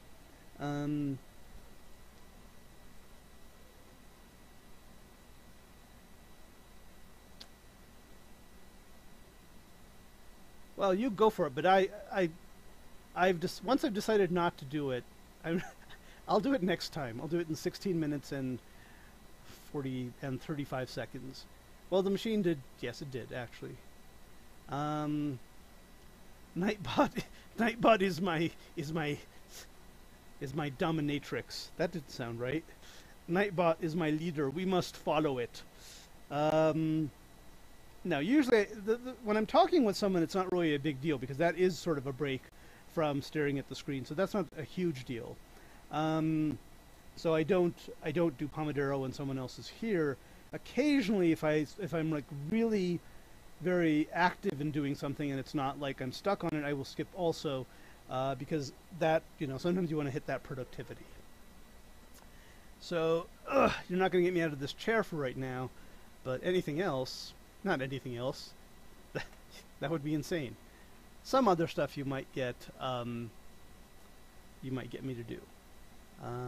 So let me know what you want to see, what you want me to do. Well, I mean, see within the limited. Ooh, well.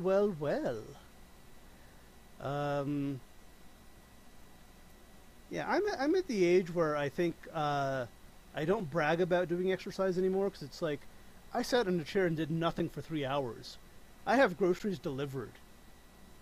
I have food delivered, well, other food delivered as well. I'm actually kind of, and this is actually kind of true.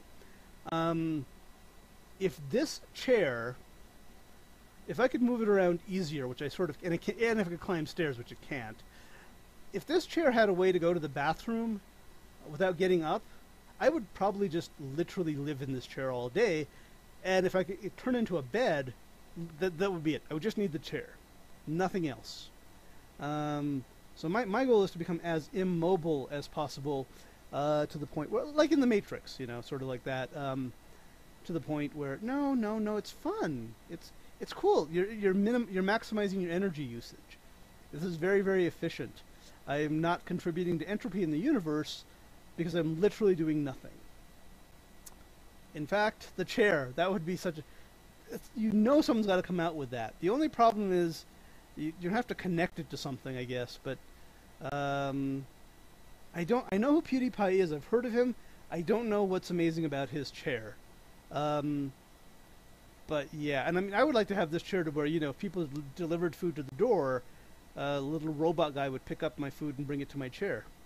Because that is, getting up and answering the door and opening the door and saying hi to the guy and all that is tedious. Oh. Is it as good as the custom chair I'm designing? It probably isn't. I mean, they do have, like, portable toilets already. That's the only question, I guess, is, do I want to be sitting on a bunch of poop? I mean, it's inside the chemicals and stuff, but I mean, that might be like the one thing that it would gross me out. Now, actually, DoorDash is already offering an option now where you can have people leave food at the door. You don't because of the coronavirus, but I mean, the cool advantage is you don't have to interact with humans at all. You can have your food delivered, and people, don't interact with people. And then the only thing that's left to do is really get some sort of drone to carry that food inside for me, so I don't have to even make contact with the outside world. That is the dream. Which is pretty sad because I'm an astronomer. You would think that I would like to go out and stuff, but I don't mind going out at night is a little bit better than going out in the day. I am very introverted. I am INTJ on the INTJ on the Myers-Briggs testing. And not only introverted, I'd like to make this very clear. I also hate people. I mean, I like you guys because you're in chat and you're talking to me, and even if you had voices... Yeah, I did say that, didn't I? Yep. Crap. So now you've caught me within a contradiction here. contradiction number one, I like to pretend that if people came and visited my town, I would go out with them, but I wouldn't. At the same time, I hate all people, so I wouldn't. So I guess that is sort of a, you found a contradiction because, crap. I need to work around this somehow.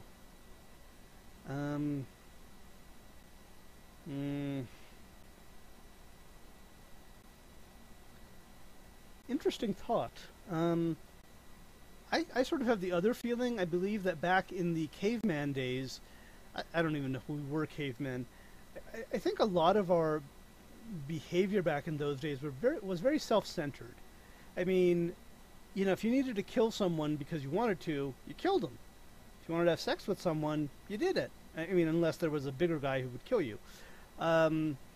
We didn't really have the concept of society, what's right and wrong, you know, legalism, all that stuff.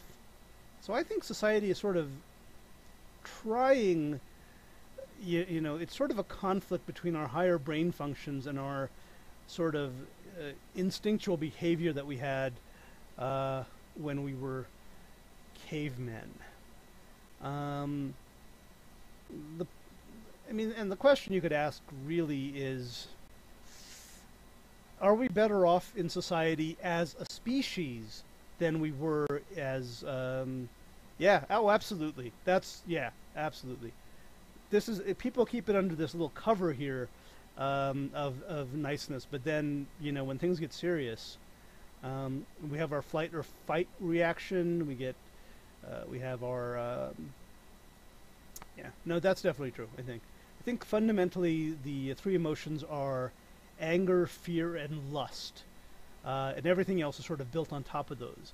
So, and when it comes down to it, yeah, I mean, that is, you know, we lose that sort of veil of politeness, which again makes me wonder if society is, I don't think society is as stable as we think it is.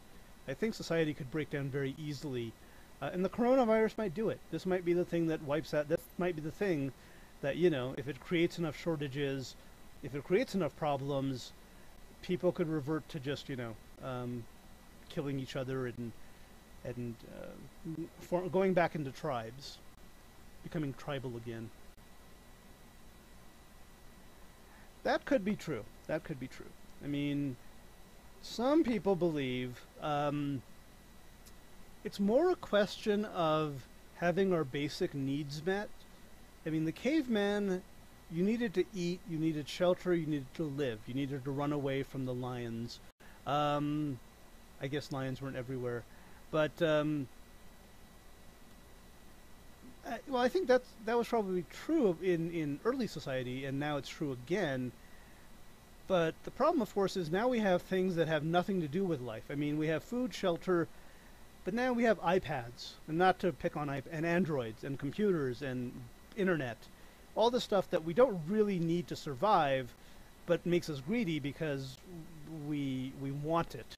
And arguably the problem is we're too comfortable. If we were still looking for food and shelter and those basics, we wouldn't have time for iPads and stuff. Let's see, good and evil, contrary. Thank you, I would agree with that statement, T-Torp. Oh, there's more. Oh, don't even... Okay, now you're getting into... The first part of your sentence is beautiful. The second part of your sentence is really hard to answer. According to Einstein, all inertial reference frames are the same. So if you're not accelerating, you can consider yourself at rest. We are, sort of. So if you're not accelerating at all, if there's two frames that are not accelerating, even if one is moving with respect to the other, Einstein tells us we can consider both of those frames to be at rest. There's a famous, Peter Duffield is a famous astronomer, but he's very controversial, and I know him, and he claims there's something called cosmic microwave background radiation, and we're moving at about 300 meters per second to that. he claims that the cosmic microwave background radiation, at the point where that's not moving, that is the true stillness of the universe. But that contradicts Einstein, who says that doesn't work. There's no fundamental zero speed. Now, we're accelerating in several ways. If you're standing on the Earth, which I believe Sweden is still part of the Earth, no, that's what I was about to do. Yeah, that's again, it's not the velocity; it's the acceleration. So if you're standing on Earth, and I said Sweden is part of the Earth, you're being accelerated downwards. Probably not. I don't know. I'll just say I don't know that. I can tell you about the kind of accelerations I know about. If you're on Earth, gravity is pulling us down. Obviously, we don't go through the Earth, but there is that acceleration.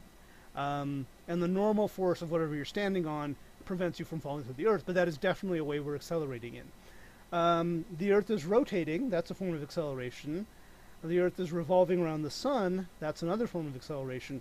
And the Sun itself is orbiting the center of the Milky Way, which is another form of acceleration. The biggest acceleration we feel is gravity, by far. The other effects we can't really even feel them. But gravity doesn't move us because we happen to be standing on. I mean, unless we're falling through something, because there's a force that that holds us up and keeps us from falling through the Earth. So, and now the question you're asking is the Milky Way galaxy itself accelerating? Maybe, probably. But that's a harder question to answer. We are not getting further away from the Andromeda galaxy. There's this local group of galaxies that we are not getting further from. So we're not accelerating away from them, but it does look like we're accelerating away from galaxies that are further away. But it's hard. I mean, it's very hard to measure that acceleration. If you could somehow turn off gravity and all the other acceleration, you could measure it, but it would be very, very small. Even the acceleration due to our revolution around the center of the Milky Way is very, very small. And then acceleration through free space is insanely hard to measure.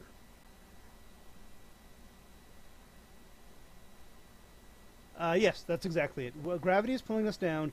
The normal force of the floor, and I think I should explain the normal force, because I think a lot of people use it and don't know what it is. Basically, the normal force on what you're standing on, it's the electricity that's keeping it solid together. Solids are held together because of the electrical force between their molecules. If they didn't have that, they would disintegrate.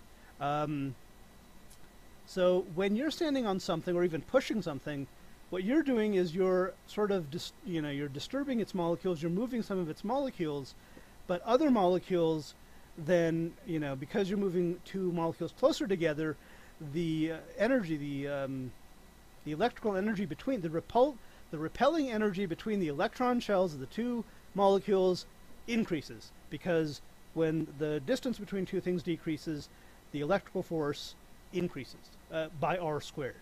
So what happens is you're squishing some of these molecules, you're moving them away, but the other molecules are pushing back, and that's why you don't fall through the solid.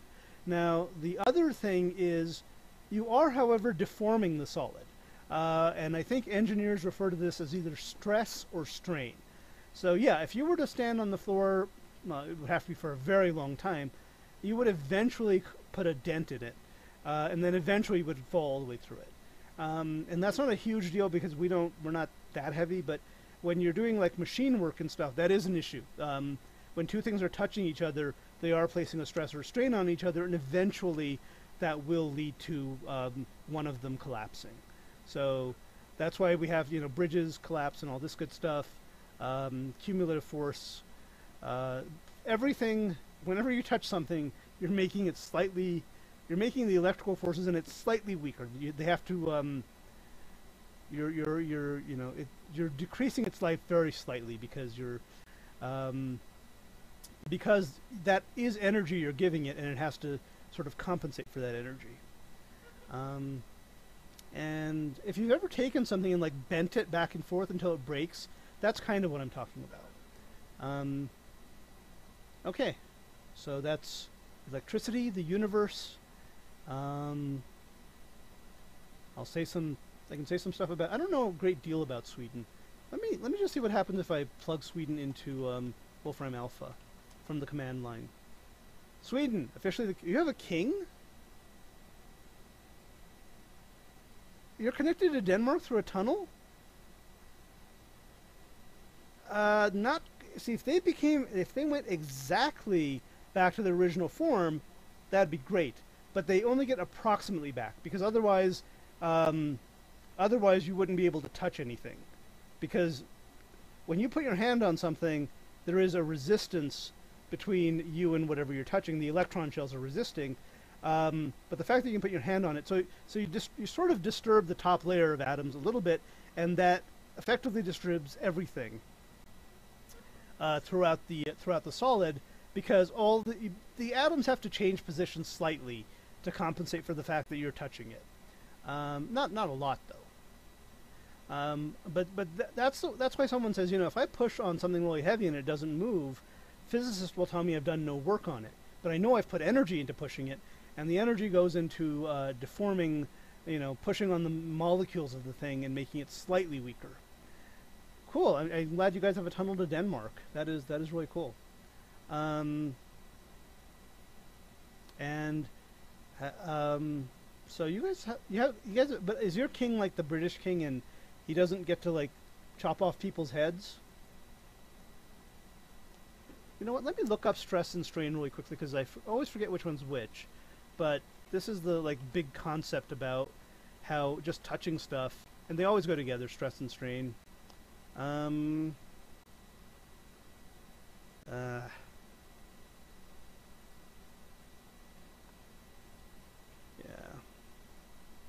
All right, I did say I would go next time, so this time I am going to walk around. I'll be back in 2 minutes and 2 seconds.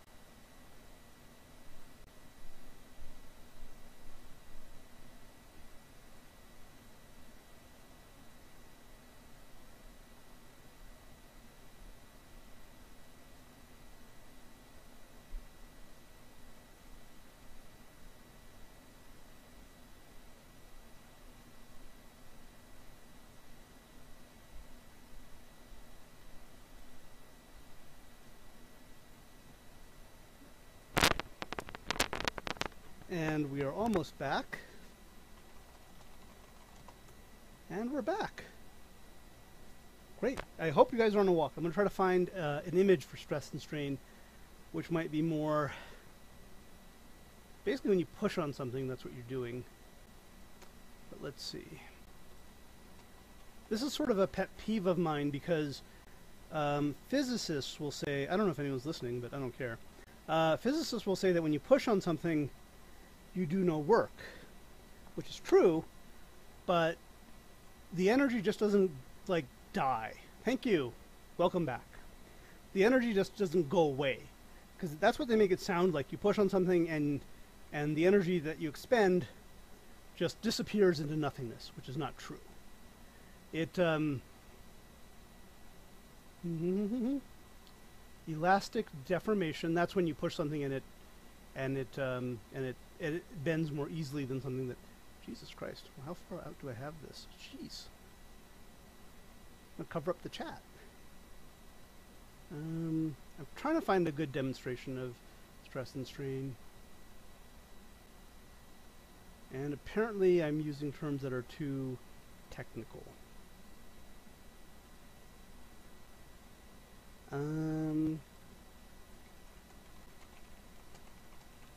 Let's see if I can find the physicist Okay. This is the thing physicists like to say. Do no work on it even if you push on it, because the wall doesn't move, which is true. But I want to see if they mention anywhere that this is not like, the wall is not like totally the wall is affected by your push.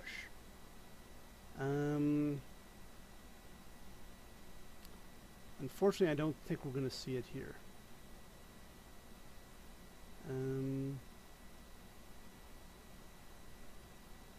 Yeah, and I'm trying to show that I'm obsessed with this, I guess. Let's see what you guys are saying.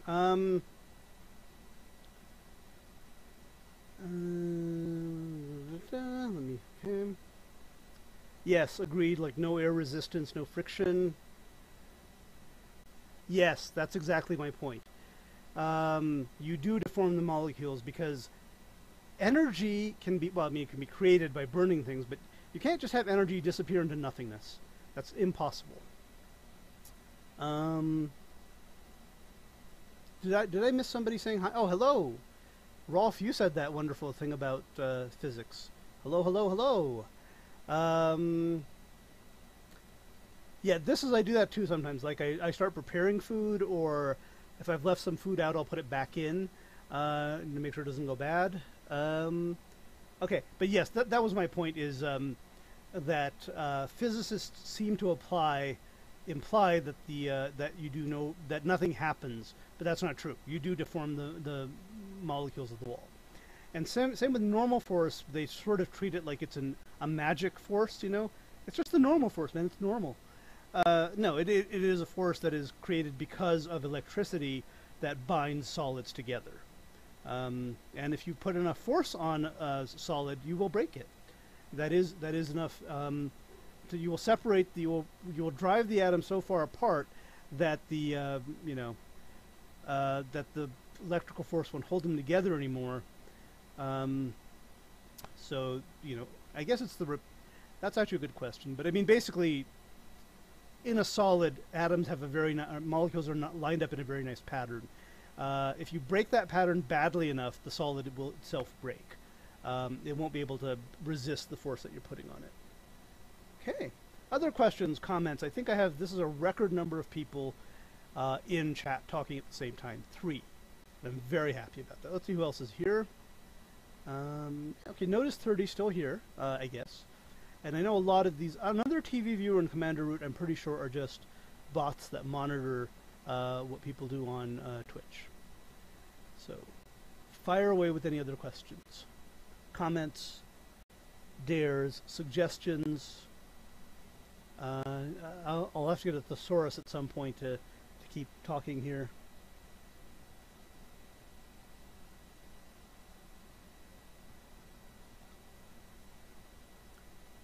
Yes, it is. It is a warm and dry place. It is very nice. It is in a semi-arid zone.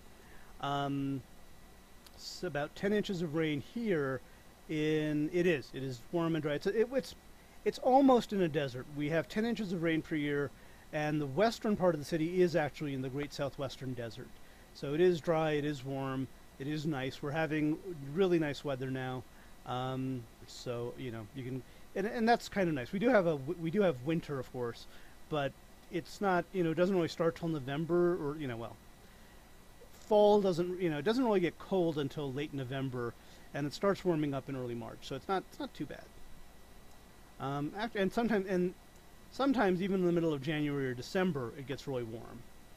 We do get snow. We get snow occasionally, and every time we get snow, it pretty much shuts down the whole city. Schools get closed, and that's just we're not really good with snow. So it'll snow like 2 or 3 times a year. Sometimes the snow will remain on the ground for a couple more days, but no, we're not good with snow. We don't get a lot of snow. I'm guessing in Sweden you do get a lot of snow.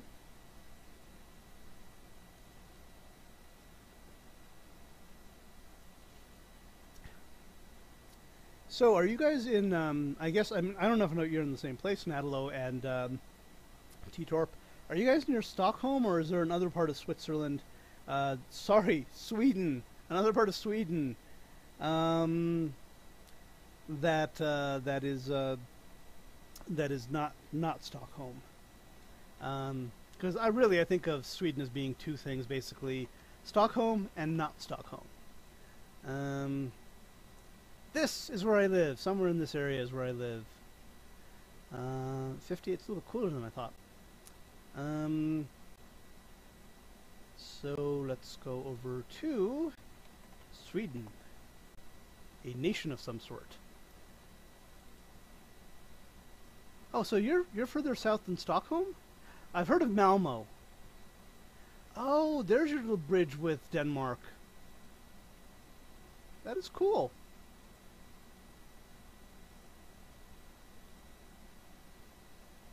How do I get rid of this thing? No. Be gone. Okay.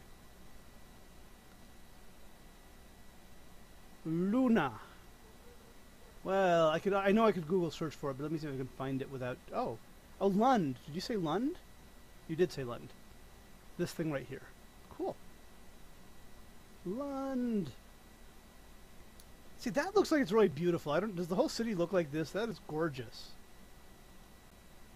But I get the feeling that's like the best picture of the city. Let's see. I need to go back here. All right, thank you for watching, hKe8trp. Really appreciate it. I don't know what time it is in Sweden. I could find out so easily. I'm going to actually do it. Because I love my Wolfram Alpha command line client. So for those of you who don't know, it's about 9:30 in Sweden right now. So go get some sleep or whatever. Okay, that's outside of Lund? Oh, of course. Yeah, the picture was, of course, outside of Lund. I think every city does that. They try to show you how beautiful their city is by taking a picture of, like, the best place and not, showing you the real city. I don't know why people in Sweden would sleep at 9:30. I do know that in the winter you guys have earlier sunsets because you're so far north, but we're, like, 6 or 7 days from the equinox. Not a huge deal. Good night, hKe8trp. Rolf, to answer your questions, I have met people who do that. I do not do that. What I do is right now what I'm doing is I'm using a program called CSpice, which is a NASA program, and I'm trying to see when, so the moon, well, oh, sorry, let me go back a step. There are a lot of stars in the sky, not that many are visible, but a lot of stars in the sky, and every so often something comes between the star and us on Earth. That's called an occultation. So the moon occults things all the time because it's freaking huge, but every so often a planet like Jupiter might come between us and, say for example, the star Antares, the brightest star in Scorpio constellation. And that's an occultation, and it's sort of interesting to watch. Now, one thing I'm not sure people have done, people have looked for that. You could find all of the occultations by planets. There's even a book that someone had, and I went to it. And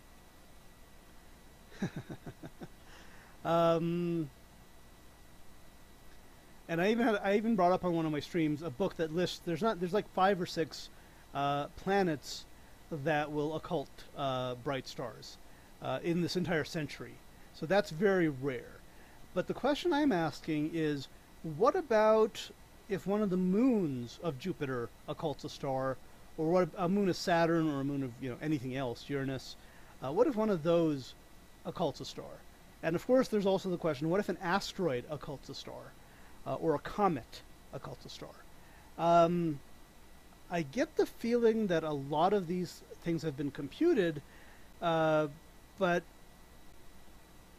what I found is that the program I use, the NASA program I use to check for occultations, doesn't include all of Saturn's moons or Jupiter's moons. There are some moons that are not listed yet. Presumably they'll get added at some point. So what I'm doing is I'm trying to add them right now to CSpice, to the program, so I can check for occultations by these previously not included moons, and if I'm very lucky, I might find an occultation that no one has found before. So and if I'm very, very lucky, it'll be sometime soon. So I could tell people, hey, look, even though no one knew about it, 2 months from now, you're going to see this star get dimmer briefly because one of the moons of Jupiter is going to pass in front of it. But again, that's a long shot. Good deal, Natalo. Thank you for watching. Appreciate your viewership, and have fun in Sweden. Have a good night in Sweden. Thank you, and you too.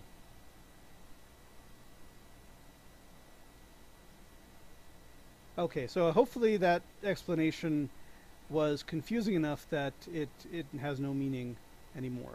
But that's roughly what I'm trying to do right now. Tomorrow I might do something totally different. Well, since you've actually asked and given me an excuse to talk about it,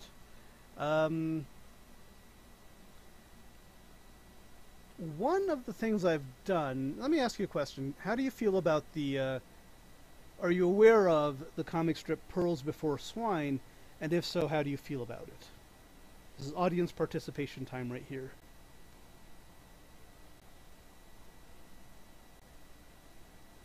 And we will wait the standard reasonable amount of time because there is a slight delay for reasons that no one really understands. You have not heard about that comic. Ralph, remind me where you're from. You told me, and I don't remember, and it could be the United States, in which case I'll feel really bad, because I don't like to forget Americans. Norway! Oh, you're Scandinavian as well. Cool. Okay, so this is going to be less interesting, but I'm trying to create a, most people create wikis one page at a time, but I believe that wikis can be created multiple pages at a time because you can put in a lot of information in a single file. So that's what I'm trying to do, is create a wiki from a single file. I've actually done it, but I'm not happy with the way I've done it. I'd eventually like to do it in such a way that, for one thing, if I can host it on GitHub Pages as pure HTML, that would be insanely awesome. And right now I'm having a third party hosted who's doing it for free, which is very nice, but obviously if he decides to stop doing it, I'm kind of screwed, so I've got to move it to something that's more local to one of my servers, or GitHub Pages or something like that. But that is the thing I actually meant to start on like 2 or 3 days ago. This thing right here. And I got caught up in this trying to find more moons thing. The reason this is sort of not really higher priority, but if I can get these added, I can run programs in the background to compute the occultations. So basically, at that point, the computer's doing the work, and I can go back to doing something else. So it's better to start this as early as possible, although currently it's taking a lot longer than I thought to get these numbers in the way I need them. So if you have any other questions, comments, do you want to do something else entirely, let me know. I will briefly return to doing what I was doing before, which is trying to figure out how to get these all correct. So these are NAIF IDs with radiuses.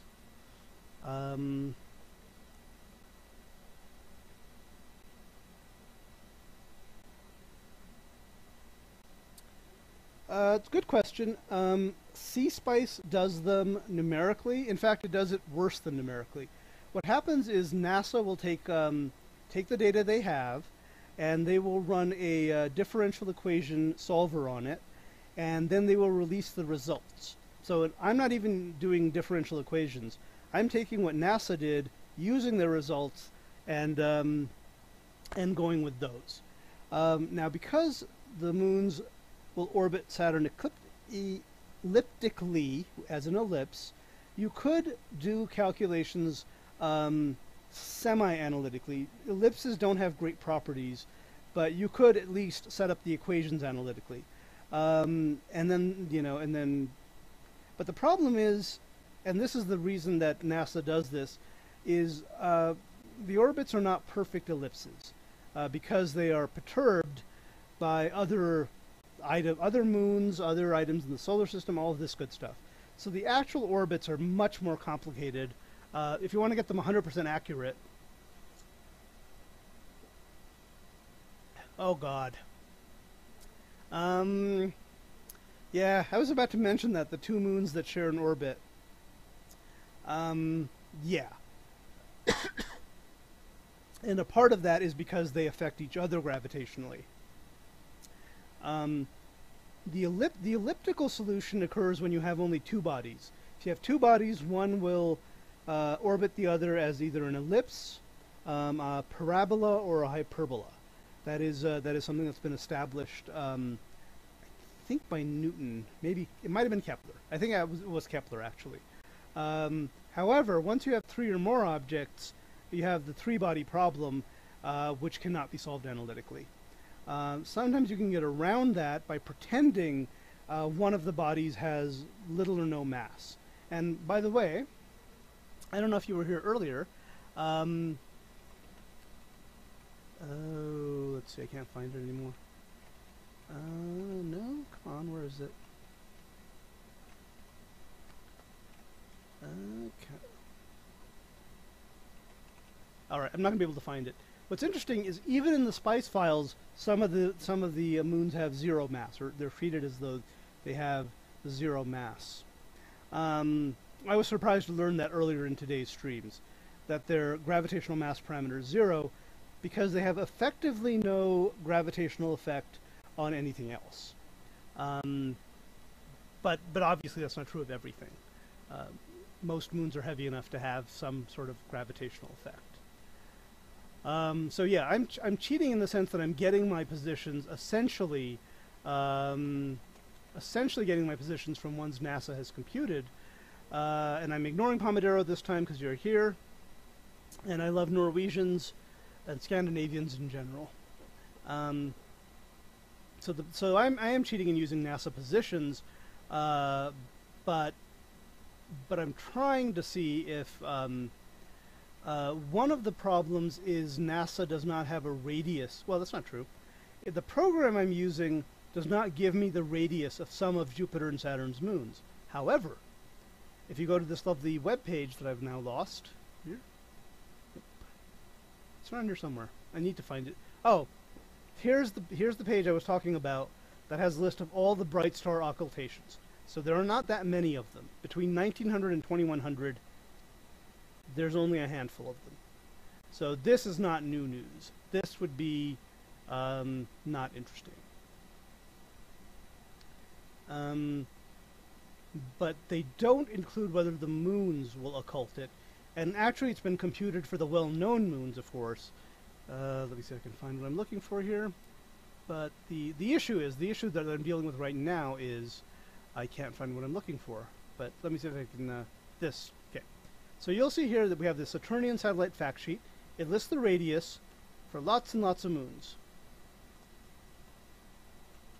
Saturn has like a buttload of moons. So all of these, all listed. The problem is, in the program I use, these are not listed.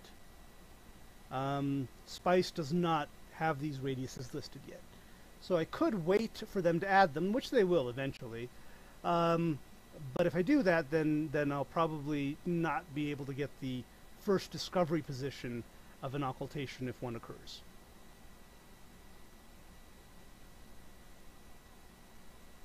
So that's why I'm trying to do this.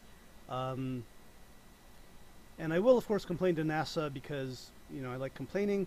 But I will also ask NASA. I mean, they already know this, but I'll remind them that it would be a good idea to start putting these radiuses into a file where people could compute them. So right now, the program I use treats these as abstract points with no radius. And the problem is having one, and stars are also essentially points in the sky because they're so far away. Treating two things as points, a point obscuring a point is virtually impossible. I mean, they geometrically have 0 width, 0 height, 0 depth. So two of them, you know, essentially, they take up no volume whatsoever. So that's why I need radiuses to actually check for occultations. Okay, I think I've beaten that to death now. Okay.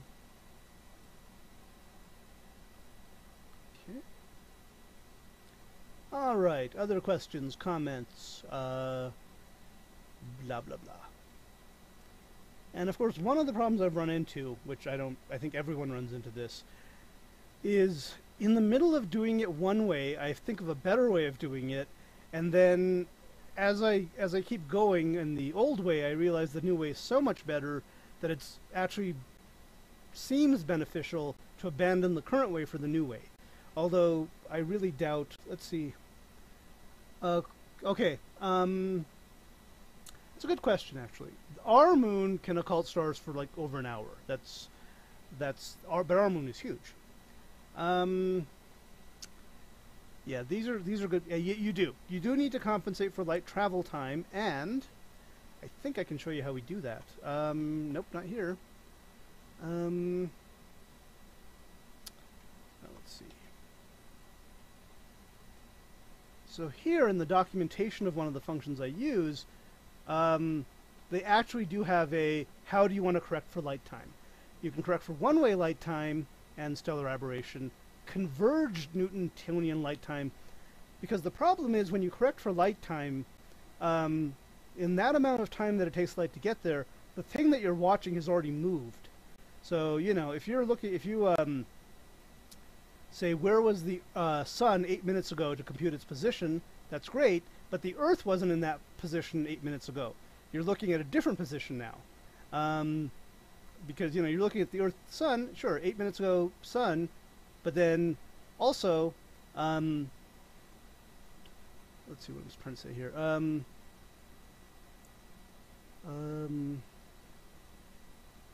No, there's something I'm trying to say here and I'm not saying it correctly. The problem is if you correct for light time in one direction, and even if you correct for light time in both directions, there's a problem in the sense that in that time that you correct for, oh, right, yeah, that's what I meant to say, sorry. So yeah, you need to know where the sun was 8 minutes ago, but it's possible that 8 minutes ago, the sun was 8 minutes and 1 light second away, which means now you have to compute for that extra second. If something's distance is changing, and you compensate for the light travel time, by the time you've compensated for that, it's possible that object was further away or closer to you, so your compensation is incorrect. And that's what they mean by converged Newtonian light time. So this is basically just saying, so you basically then correct for the correction. And you keep doing that until your numbers are like within, you know, a very small amount. So yeah, you do have to convert. You do have to allow for light time travel, and you have to allow for the fact that in the time that you allowed for light time travel, the distance between the two objects may have changed, so the light time travel that you computed is inaccurate. And then you compensate for that. You keep compensating, and eventually you do get to a converged answer that is accurate to within a fraction of a second. So that's what they're doing here. Stellar aberration, it's the bending of light because gravity bends light, but that's not usually a huge deal. So yeah. And the other problem, by the way, is of course, I'm assuming NASA's numbers are 100% completely accurate. And NASA doesn't claim that they are. NASA knows that their numbers are approximations. They're predictions, they're approximations. So I'm going to be making calculations that are based on my assumption that NASA's being exact, but it's quite possible that my predictions won't come true because the actual positions and even the actual radiuses, position of the moon, position of Saturn, position of the Earth, all of those things may be different, a little bit different, but because, as you said, these moons are very small. They're like 3 kilometers. I don't know how, let's see. How large is well, okay. Yeah, I was hoping you wouldn't ask that because the question's actually a little bit more complicated than that. NASA does not, they could. I mean, if you go to Horizons, you can get a second by second or even closer than a second to second position of something. but that's inefficient. What NASA actually releases is a set of polynomial approximations. So you can approximate the polynomial down to the nanosecond if you want to, because it's a continuous function. So yeah, but of course, again, NASA does warn about this. You can do that. You could tell, you could say, at this nanosecond, Saturn will be at this, the center of Saturn will be at this position down to the nanometer. But there's no way that's precise. That's just because, when you have exact numbers, you can do whatever the hell you want with them. But NASA's predictions are not good to the nanometer, and they're not good to the nanosecond, and they know that. But it does mean that if I want to do evaluation, I'm not limited by NASA's numbers. I can evaluate as much as I want, as little as I want, whatever I want. And I think the position for Saturn itself is off by like 200 or 300 kilometers. So trying to get the exact position of a moon that's 100th the size of the error of the position of Saturn is, I mean, it's insane. It's going to be very difficult. The best I could do is make the prediction, and then, astronomers could watch for that, and they wouldn't just watch it that one instant of time, because I mean they know it's not going to be that accurate.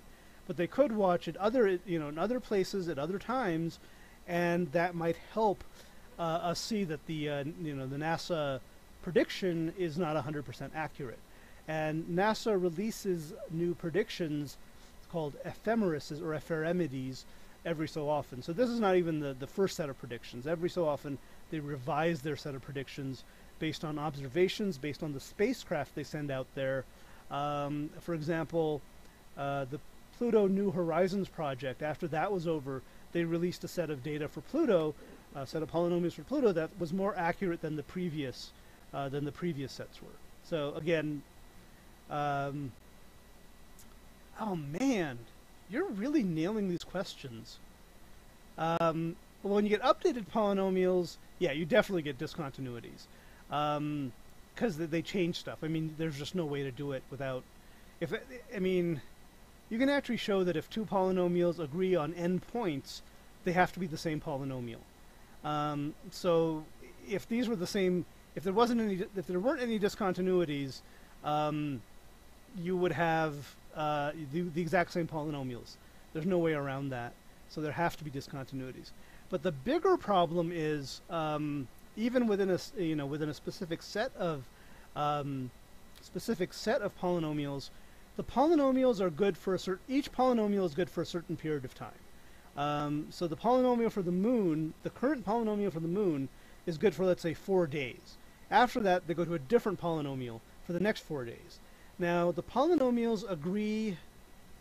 The polynomials are at the point where the polynomial changes, the polynomials agree up to n derivatives. So, the first, if it's a 9th degree polynomial, they'll agree through the first 8 derivatives. But they can't possibly agree on the 9th derivative, otherwise it would be the same polynomial. So if you're looking at the 9th derivative, or whatever it is for the given planet or whatever you're looking at, the 9th derivative is not continuous across the border. So it changes discontinuously when you go from one time to another time. And that's kind of painful. The answer to that is VSOP theory. VSOP is a way of VSOP gives you cosine and sine cosine functions that are good for always. So they don't break their, they don't have a, I'm trying to remember what it's not a partial function, it's a function, oh man, it's going to bug me now. Partial function I don't think is the right word. But ultimately NASA's polynomials are, this is wrong.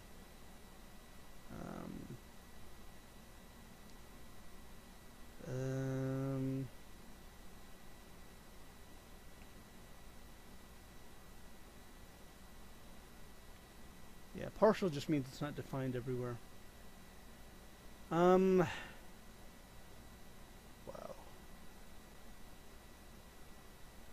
Alright, and I also spelled function wrong. function defined differently on different intervals. That should give me the name that I want. Piecewise function. The polynomials NASA gives are piecewise functions. They change from one polynomial to another at, well, all of this is defined in their documentation, but yeah, they're different polynomials, and they are discontinuous at a high enough derivative level as they must be, otherwise they'd be the same. That bugs me slightly, but it turns out their numbers are much more accurate than anybody else's numbers, so you kind of have to live with that.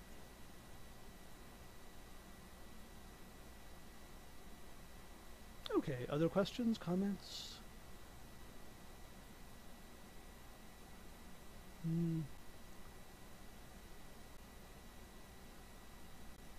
Yeah, this is the classic example of a piecewise function. You put the little brace there, and then you have different definitions depending on whether x is less than 0 or greater than or equals 0. There are more complex ones, of course. Let me see if I can actually, just because I'm now curious, see if anybody else has complained about this.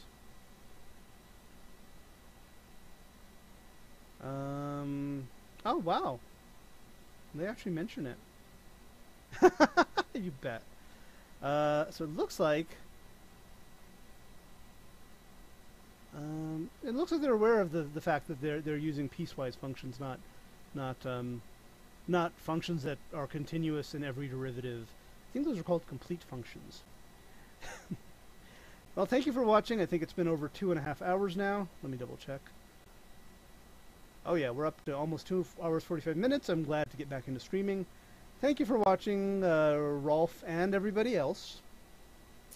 I may or may not be back later today. I usually say that and do not come back, so wouldn't rely on that. And if we do, we might get back to doing this. I might get bored, do something completely different. Thank you for watching. Goodbye for now.